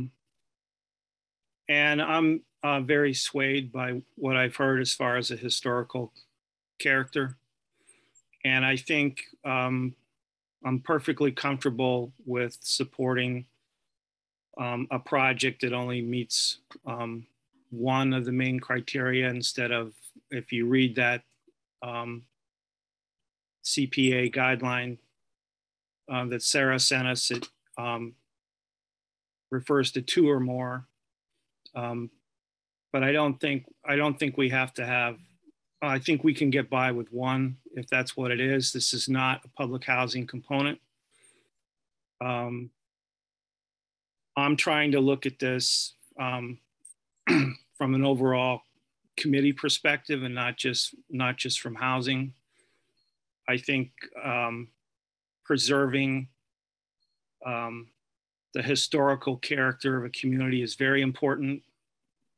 I grew up in the Midwest, and I can tell you I've seen a lot of Midwestern cities where they just destroyed their downtown character for parking lots, or there was a suburban sprawl outside, and that's where all the money went, and the downtown died, and was beautiful historical structures gone forever. And I am very much swayed by the argument that this building does enhance and preserves the community. The the history of that particular neighborhood and that particular community that grew up and used that church through the decades. And I was also the same thing that Jen asked for as far as the market appraisal difference, so that I can feel comfortable that in using public dollars with a private developer, we are still preserving the public character of a institution and a history. And I'm basically in support of funding this project going forward. Thank you, Jeff. Linda? Well, thankfully, I don't have too much more to add, but I did take note of something that Matthew said, which resonated with me, which is that as a for-profit developer with quite a large footprint in the valley, they do have the resources to maintain this resource going forward, and that's always a struggle. It's the Catholic Church was not able to do that. We'll see if ODG can really do that through the years, but they've got a running start at it. So in that sense, that makes them a good owner of this property. Jen? I also don't have a lot to add. I really appreciated hearing from Martha just about how sort of what we had requested looked to you. That was really affirming to me that was my impression as well of the quality of that work and of that assessment and of the requirements, that it was very thorough and reasonable and seemed done very well, and also boosted my confidence in the public benefit of the historic preservation of this building, though the use will obviously change. And I also really appreciated your perspective on public access. And I think that was really echoed in many of the letters that we received, that the value is not just for interior access, but sort of the historic, just the building existing as a landmark in Northampton, and the building continuing to exist. And I guess the last thing I just want to say is just to agree with what Chris said earlier, or I forget if it was Chris, actually, my apologies. But I also don't think that any of these decisions have to be inherently precedent setting. I think that's the entire purpose of this committee, is to evaluate each proposal as it comes to us and evaluate the public benefit. And in this case, for me, especially with the appraisal and especially with the Historic Commission's recommendation, I think at this point I'm in support of the project as it's been proposed. Thank you, Jan. Dan? Just even more supportive of the application, hearing from my colleagues, and Martha especially, like Jen said so well about tonight, just changed my view and definition of public access and the value of historic preservation for the streetscape and the neighborhood culture and look that you described. It was really well said.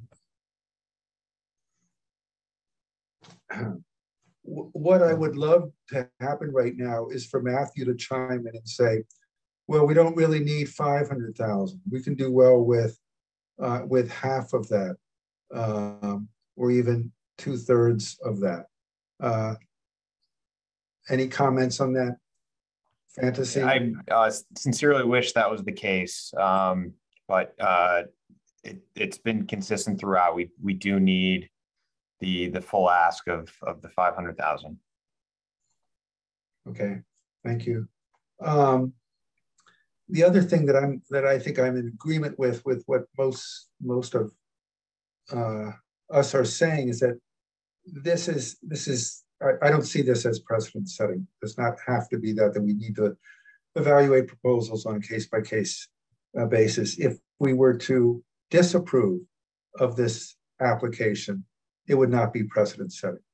I would be fine with reviewing another private entity, for-profit entity, coming forward with historic preservation, just like we did with affordable housing. And we have done this. It's with the Franklin Street project, which I think is moving forward. I mean, that we had that debate. It is a private for-profit, or right. I mean, it's kind of a weird entity, but it's not a nonprofit. Sarah, correct? Is that right? The Franklin Street project. That's a nonprofit. It is a nonprofit. I thought there was a there's private entities involved, but the ownership is at least partially. The ownership is a nonprofit with private for-profit funding that comes into it. Is that correct? Correct. Okay, so that was. Thank you for correcting me on that. Before we move forward with voting or with final questions, I would just like to go over, if in fact we're going to vote on this, that I personally would find it more palatable to vote on something that I knew what the conditions were. And I think Martha presented us with 3 different conditions. And I'm wondering if people have other conditions that they would want attached to their vote, if in fact we are voting for approval. Does that make sense what I'm asking? So Martha said conditions, and I guess do people have objections to those conditions or additions to those conditions? Brian, I just want to say, Sarah clarified by looking, I guess, at the minutes what our conditions were on our recommendation. And I do believe, I guess I was mistaken about it or misunderstood, but I do believe it's very important to have the preservation consultant continue through the process to be sure that the recommendations of the historic structures report are implemented. I think it's important for the city, for our public investment. Okay, so engaging the historic preservation consultant through the duration of the project was one. Just so I'm clear on this. The second one was that there would be a historic preservation restriction placed on the exterior of the property, correct? And that would be held by the Historic Commission. Is that correct? Martha, you're muted. It's held by the city, but the Historical Commission would be the entity, I guess, that would administer it or oversee it. Or okay, and then the third was continue to follow the recommendations of the historic consultant. Is that correct? That's what I would recommend. Yes. Okay. Recommendations of the consultant. Do people have, is there discussion around these 3 conditions that Martha and the Historic Commission is suggesting? I guess one is more Martha, which is engaging the consultant for the duration of the project. That was not a recommendation of the Historic Commission, but Martha's suggesting that. So I'm hearing that there are 3. Do people have discussion about that in terms of disagreeing with those or adding more conditions to that? I think they're just right. Dan? I'm good with 2 out of the 3 on the historic preservation restriction requiring adherence to the historic structure report guidelines. On the consultant part, I just wonder if that is necessary, for this recommendation. I mean, I would think that, adhering to the historic structure report guidelines, it would be beneficial to have a consultant all along the way, but there may be other ways for the applicant to achieve, you know, that requirement. So I just wouldn't want to, you know, if that's not something the historic commission, you know, specified, I think the other two are sufficient. Martha, you want to speak to that? You have to unmute yourself. I think without requiring the historic preservation consultant to remain involved, we don't have assurance that the recommendations are being followed. And I think that's what we're intending by granting this money. That's not to say that O'Connell wouldn't do it anyway, but let's say there's a change in personnel in the middle of the process, and whoever comes in doesn't really want to do that, and no one's pressuring to do that, and so it's just it's a safeguard. And wouldn't the funds that we allocate be reimbursement for work that adheres to these conditions? So I mean, if they weren't adhered to, we wouldn't have to give the money. Is that right, Sarah? Yeah, I mean, the way it works generally in practice for historic preservation projects that involve a lot of exterior work is that an invoice for reimbursement will be submitted along with whatever documentation is required for that project.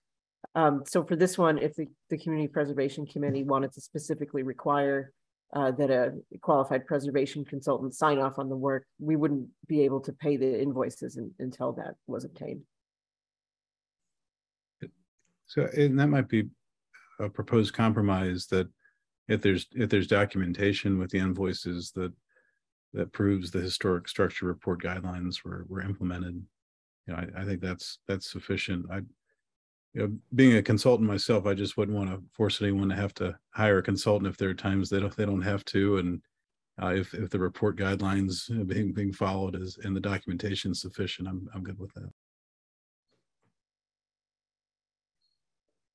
Sarah, could you repeat how that condition would read then, that Dan is saying, or Dan repeat it? So I guess we would have to hammer that out in the details of the contract. This wouldn't be something that, and this is something that's so specific, it probably wouldn't be included in the council order.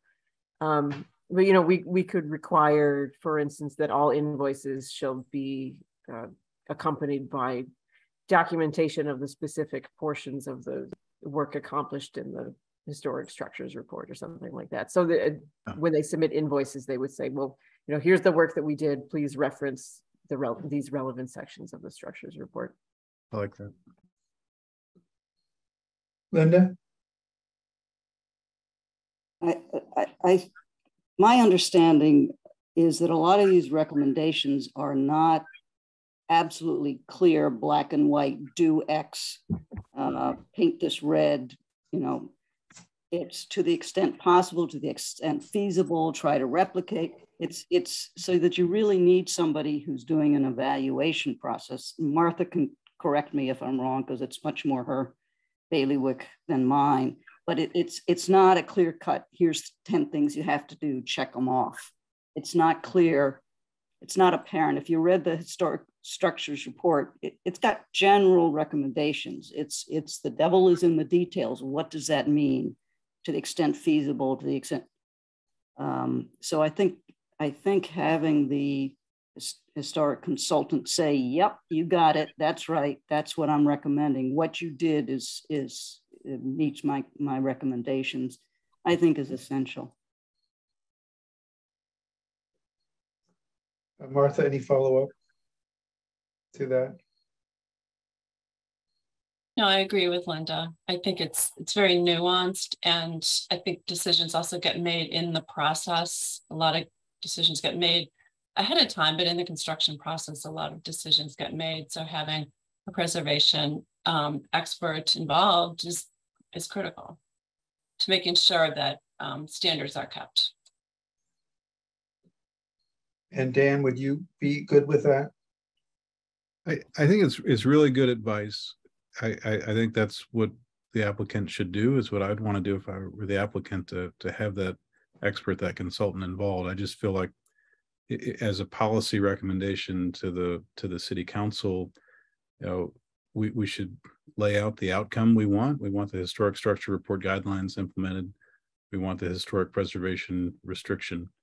But how, you know, the mechanics and the details of how the applicant achieves those outcomes, I would just be more comfortable leaving more room for the applicant to use their judgment and resources and you know, find that path themselves. I think it's maybe just getting too much, you know, in the weeds to say you have to hire a consultant. Matthew, would you care to comment on this? Sure. So the intent would be throughout the process to retain the preservation consultant. So it would not be, I think, on our side, much of a stretch or hardship. So we'd be willing to live with that condition. Problem solved. Thank you. I withdraw my concern. I think Mass Historic will require that too. If there's a preservation easement involved, I believe so. Okay, well, that seems to resolve that. So we have 3 conditions that people are comfortable with. Again, are there any additional conditions that we have not voted yet? So this may be a moot, it's the word of the day, a moot point, if in fact we don't vote approval. But I think in voting for approval, I think perhaps some of us might feel more comfortable knowing that there are these conditions that will help us. Other folks want to weigh in on the conditions or on the proposal itself before we begin to vote? We'll give the last words to Linda and Dan because they are departing folks. Anything that the two of you might want to leave us with, words of wit and wisdom? Linda? No, but I have appreciated everybody's knowledge and thoughtfulness. It's been a pleasure spending time with my fellow citizens of Northampton. Thank you. Dan? I share that view, Linda. It's been great working with you and the committee and having such an engaged public on these issues, and do help the committee spread the word about these resources and the important work. And we need all the help we can get to let the residents know that we're here, these resources are here to get more applications, more awareness. So I'm glad this project has helped with that, and encourage people to apply for the vacant position. There was some really great leaders on this call tonight that I hope would apply, and others that have been visible and vocal throughout the process as I've been on the committee. Thank you, Dan. Perhaps there's a CPC in New York City that you could, or in your borough, that you could get involved in. Is there any final comments from anybody else, or are we all set to vote? Yeah. Okay, so someone needs to make a motion. Can we hear a motion, please? I'll make a motion that we vote to approve the $500,000 contribution to the redevelopment of St. John Cantius Church on Holly Street with the conditions that have been defined. Do I need to state those again? I think we're probably good. Are we good? Yeah, does anyone need to hear them state it again? I'm not seeing anybody shake their heads. Okay, thank you. Is there a second? Second. Thank you, Dan. So the motion on the floor is to approve $500,000 to O'Connell for redevelopment of the St. John Cantius Church.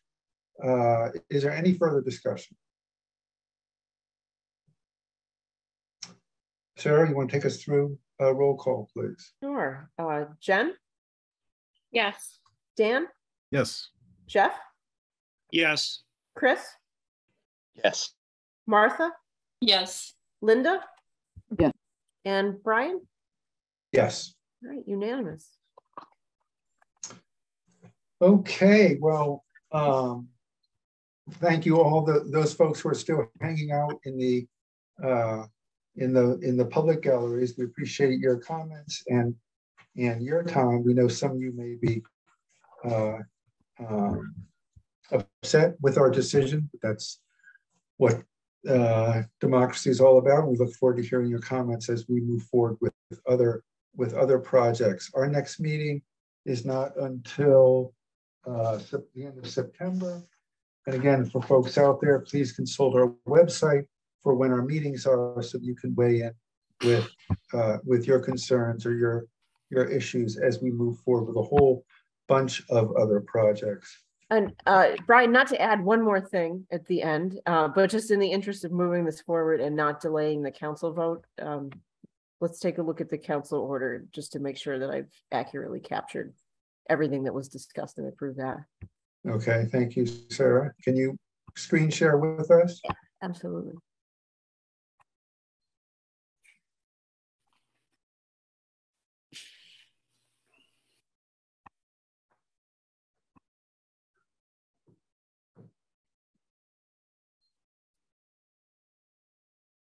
So I can read it if people want to, or you can just read along.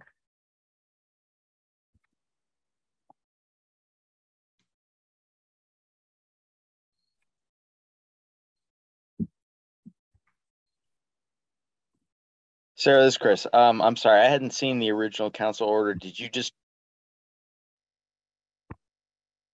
Oh, Chris, you muted yourself. Did you just tweak that third whereas clause to reflect the criteria that Martha had proposed? Is that what's going on there? Yeah, so this was, you'd all seen this during the previous round, but it wasn't voted on. So it will conform to the Secretary of the Interior standards. It will be in accordance with the recommendations of the Historic Structures Report, under the guidance of a qualified preservation consultant to be retained for the duration of the CPA funded portion of the work. And then you can't see it, I haven't moved down far enough yet, but the approval of the historic preservation restriction is down here. Oh, okay, great. Thank you. Yep, got it. Thanks. So City Council also will have to approve acquisition of the historic preservation restriction. So that's what this last piece says. Okay, anything else for us, Sarah? That's it. So I would just need a vote to approve this to get it on the next council agenda. If everyone agrees this accurately reflects the discussion and vote tonight. Are there Can I do one last nitpicky thing? Always. I love your nitpicking. Are there really any archaeological components to this? That's in the second whereas clause. Not specifically with this project. I included it just as a broad historical fabric, but we could certainly delete that word if people would prefer to do that. Yeah, I would actually replace it with cultural. Okay, that sounds good. And Good the call. other, Good this call, is, yeah, this is just a maybe semantics. I don't know. I think this building is actually a contributing structure to the Pomeroy Terrace National Register District. Aren't I right about that? Yes. It's not individually listed on the state and national register, I don't believe. It's not. I didn't intend to imply that, but only to make it clear that it is included in those. But if there's a better way to phrase that. Yeah, I would say it is a contributing resource to the Pomeroy Terrace National Register Historic District. That's more accurate language, unless there is an individual designation that I'm not aware of. There is not. Okay, good.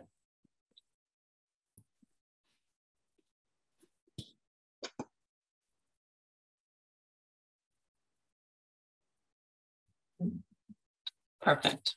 Well, I think we want to get rid of that first part of that sentence then. Is that correct, Martha? If it's not listed.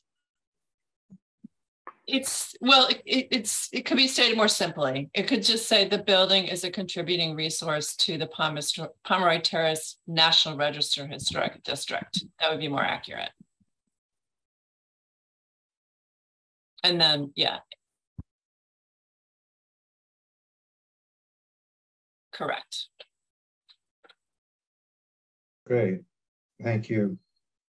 So we replaced archaeological with cultural. We tweaked the National Register of Historic District. Any other tweaks to these recommendations?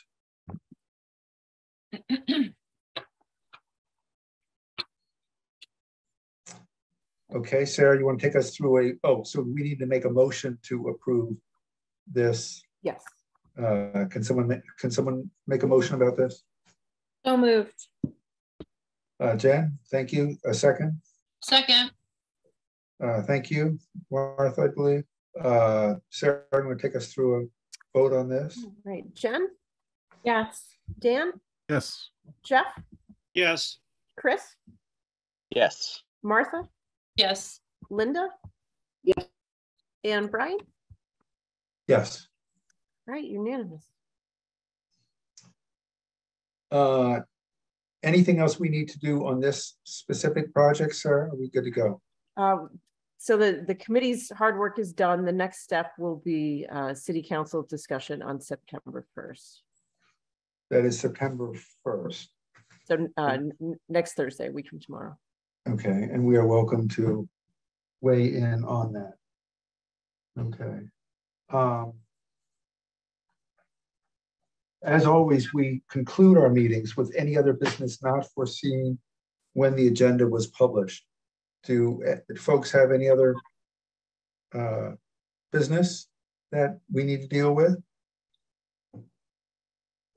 If not, we'll see. I would just like to, before you say goodnight, Brian, I would just like to get clarification. So are we not seeing Linda and or Dan again? Is that what?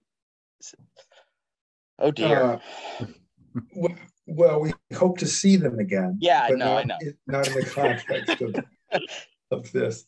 As and we'll have to visit. Dan, I think, has opened his new, beautiful, historic, huge house in New York City to us to stay at whenever we want. Is that what I heard? Yes. Well, we're still going to be Northampton homeowners and paying the CPA dollars. So we'll be paying attention. Maybe I'll show up in the public comment section in the future. Good. Brian, thank you for your service as chair, and Sarah for your staff work. I neglected to say that. You all have been amazing and made serving on the committee really enjoyable and easy. Well, thank you, Dan. And Linda, we will see you around town, I'm sure. So you're gone, but not forgotten. So any other business not foreseen, or are we good to go? Sarah, correct me if I'm wrong. I believe our next meeting is September the 28th, when we will be looking at small grants and expedited applications, among other things. Yes. Is that correct? That's correct. Okay, so we have a month and a half here. Well, this was a fascinating meeting. I always feel so privileged to be among such interesting and articulate committee members, as well as an articulate and committed public. Not all who got what they wanted tonight, but hopefully we did our due diligence, and we'll move this project forward in a way that contributes to the city and to all of us. So thanks, everybody. And it's, what is it, 9:34? Is there a motion to adjourn? So moved. So there was a lot of so moved there. And a second? Second. Okay, great. Thank you so much, everybody. We'll see you, or most of you, in a month and a half.